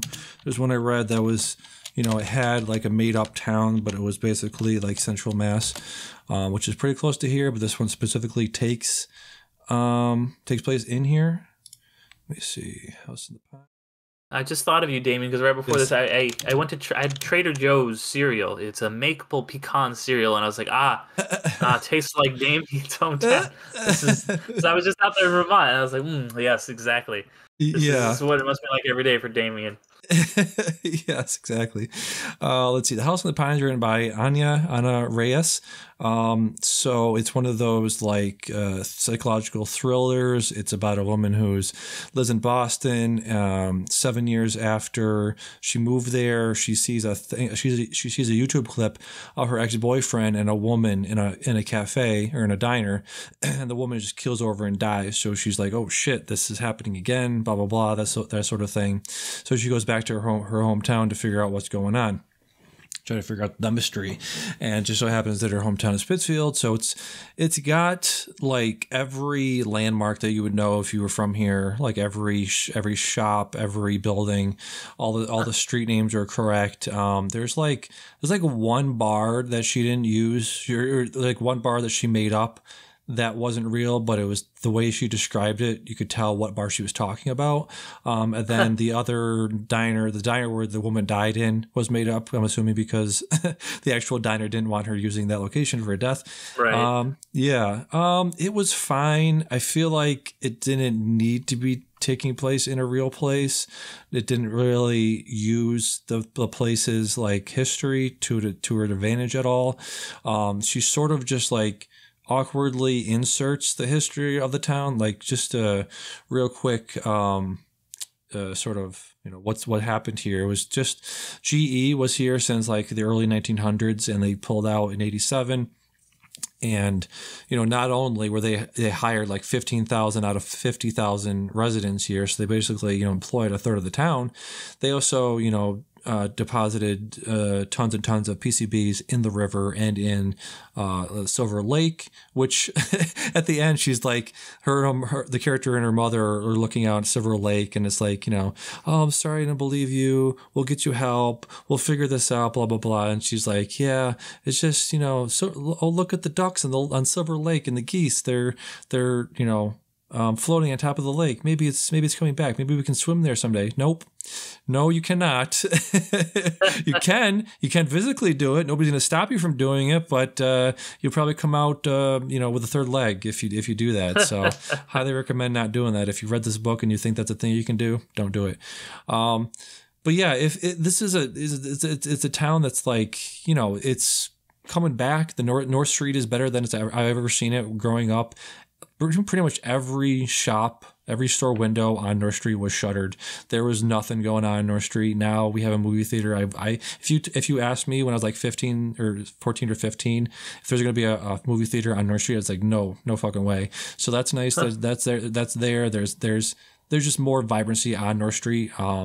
Everywhere else is a little sketchy. It's one of those places where it's like, stay on North Street and just, get in your car. Then that's about it. But the way I think of it is like it's like a kick dog. It's been abused by GE. It's this weird. It's in the weird location, and it's also very much.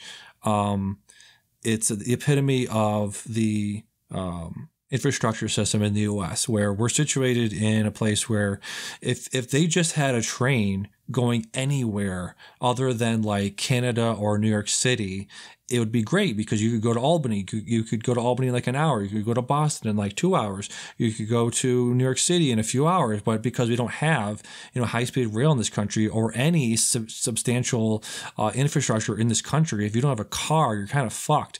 And this is a great example of it because you're situated in this place where like, oh, I'd love to go to, Albany, Schenectady, and go to all the great movie theaters and go to. We have a decent art, art situation going on here, but I would love to be able to, take a train or take a tram or whatever, go down to Great Barrington, go to the other places. Williamstown has a theater that I want to go to because they have other movies that aren't playing here. So it's just situated in this place where it's just like, if you don't have reliable transportation, you're very much stuck here.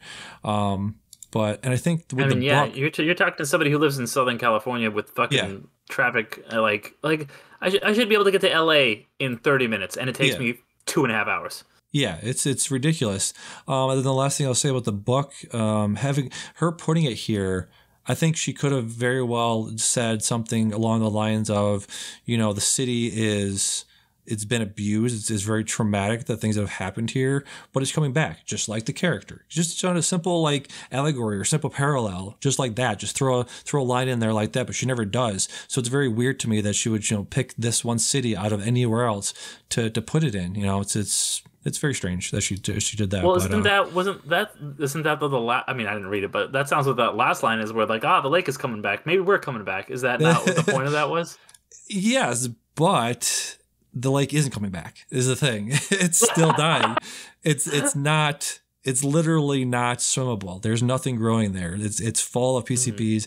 It's full of chemicals that you don't want anywhere on your skin.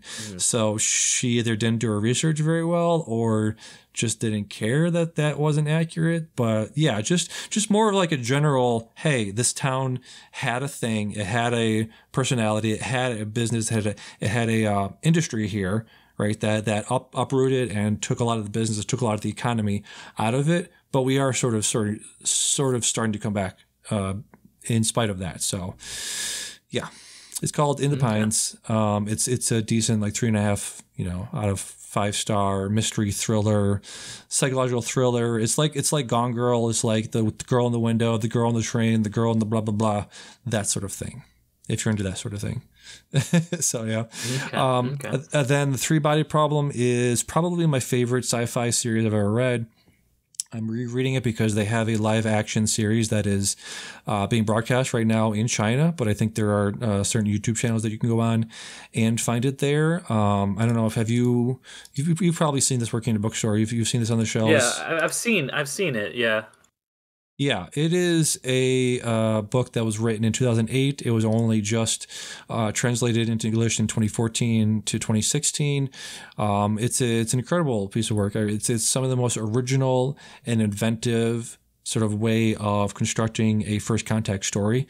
I think the aliens live in the star system, which is basically it's one planet and it has 3 circling bodies, celestial bodies, which are basically suns that are completely randomized, and they'll either make the planet 1,000,000 degrees or minus 1,000,000 degrees. So they have the way they live is basically they demoisturize and they go into like a puddle mode, and then they come out of it when when their planet is habitable again, and they have to sort of they say to Earth, they give them a game called the Three-Body Problem, where they ask them to solve this riddle of there's these 3 suns circling them and there's no discernible pattern. So they're like, hey, can you figure this out for us? And if you can, then we'll still help you. We'll help you out with technology and things like that. It's got some of the most impressive, like hard sci-fi in terms of, the propulsion systems are accurate, how the Earth would react to first contact, things like this. Very hard sci-fi in terms of how far away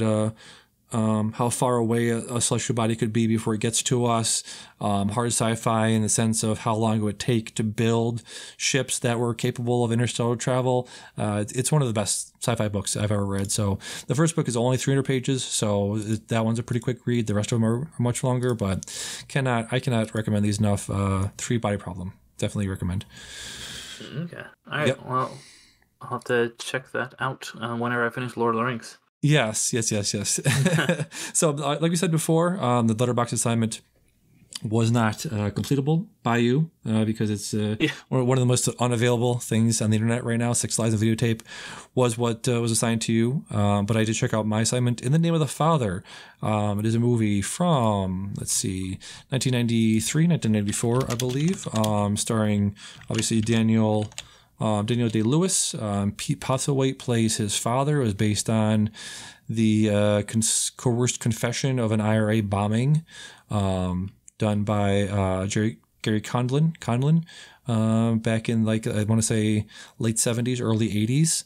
And it pretty much exposes the same sort of stuff we always talk about on here, and the same stuff we're very much aware of just police trying to get an indictment as quickly as possible, even though the person didn't really confess to it, even though they had a guy in jail saying, I did this, and they didn't, and I'll tell you why I didn't, I'll tell you how I did it.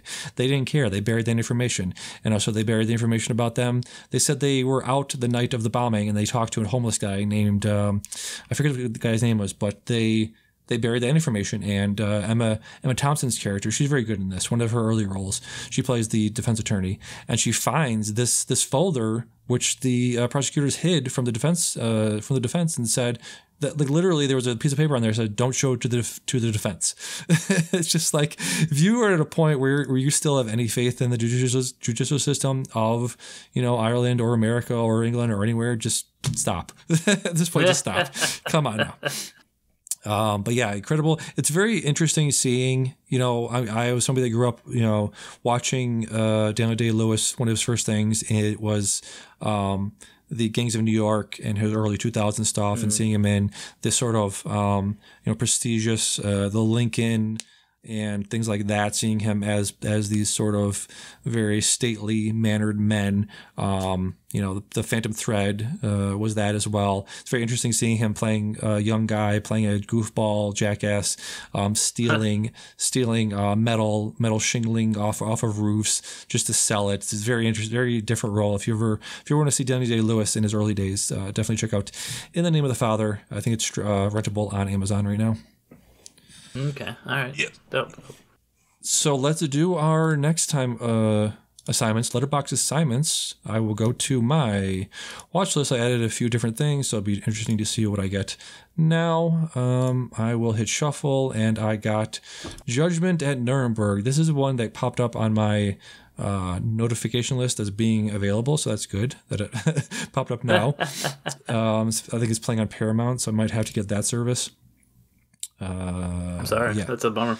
That is a bummer, yeah. Nobody wants Paramount. Nobody does. I guess you watch Top Gun. Yeah. So I'll be checking out Judgment at Nuremberg. Do you know who was in this? Who was interesting? I have no idea. This is the lead actors are Spencer Tracy, Burt Lancaster, Marlene Dietrich, but it's one of the last roles of Judy Garland. I heard she gives a very good performance in this. Okay, interesting. Yep. So I'll be checking that out. So you can head over to your watch list. Yeah, got it pulled up here. I'll hit shuffle. Okay. An Education. Carey Mulligan. Yeah. 2009 film. All right. Yeah, I'm gonna also try and watch Sex, Lies, and Videotape next time. Right, yeah. Oh man, do I have to rent this one too? Oh. God damn it. All right. I might just do Sex, Lies, and Videotapes. I might skip this one for now. I'm going to stick with Sex, Lies, and Videotapes. All right. Sounds good. Maybe I'll do both. We'll see. Yeah. I'll leave it a mystery. Let's see. Let's get to our plugs. Plug in my Medium blog. My big one that of the end of the year, best of everything but not movies, is up there. But the best of top 10 movies is still up there, so you can check that out. I do mini reviews on my Letterboxd, B for Benedetta, B_4_Benedetta at Letterboxd, film essayist on YouTube, Anchor.com to make a podcast, and all the interviews are still up there, and I'm putting out some feelers for some new interviews. So if you want to talk some movies, or you're a author, or you are a podcaster, or anything like that, you're a content creator, you want to come on and talk about how you make content these days. There's a wild world where there's apparently thousands and thousands of layoffs happening right now, which fucking sucks. Yeah, it's shitty. Yes. So, contact at bicycle@gmail.com, or can I say something podcast@gmail.com. What you got to plug, Derick?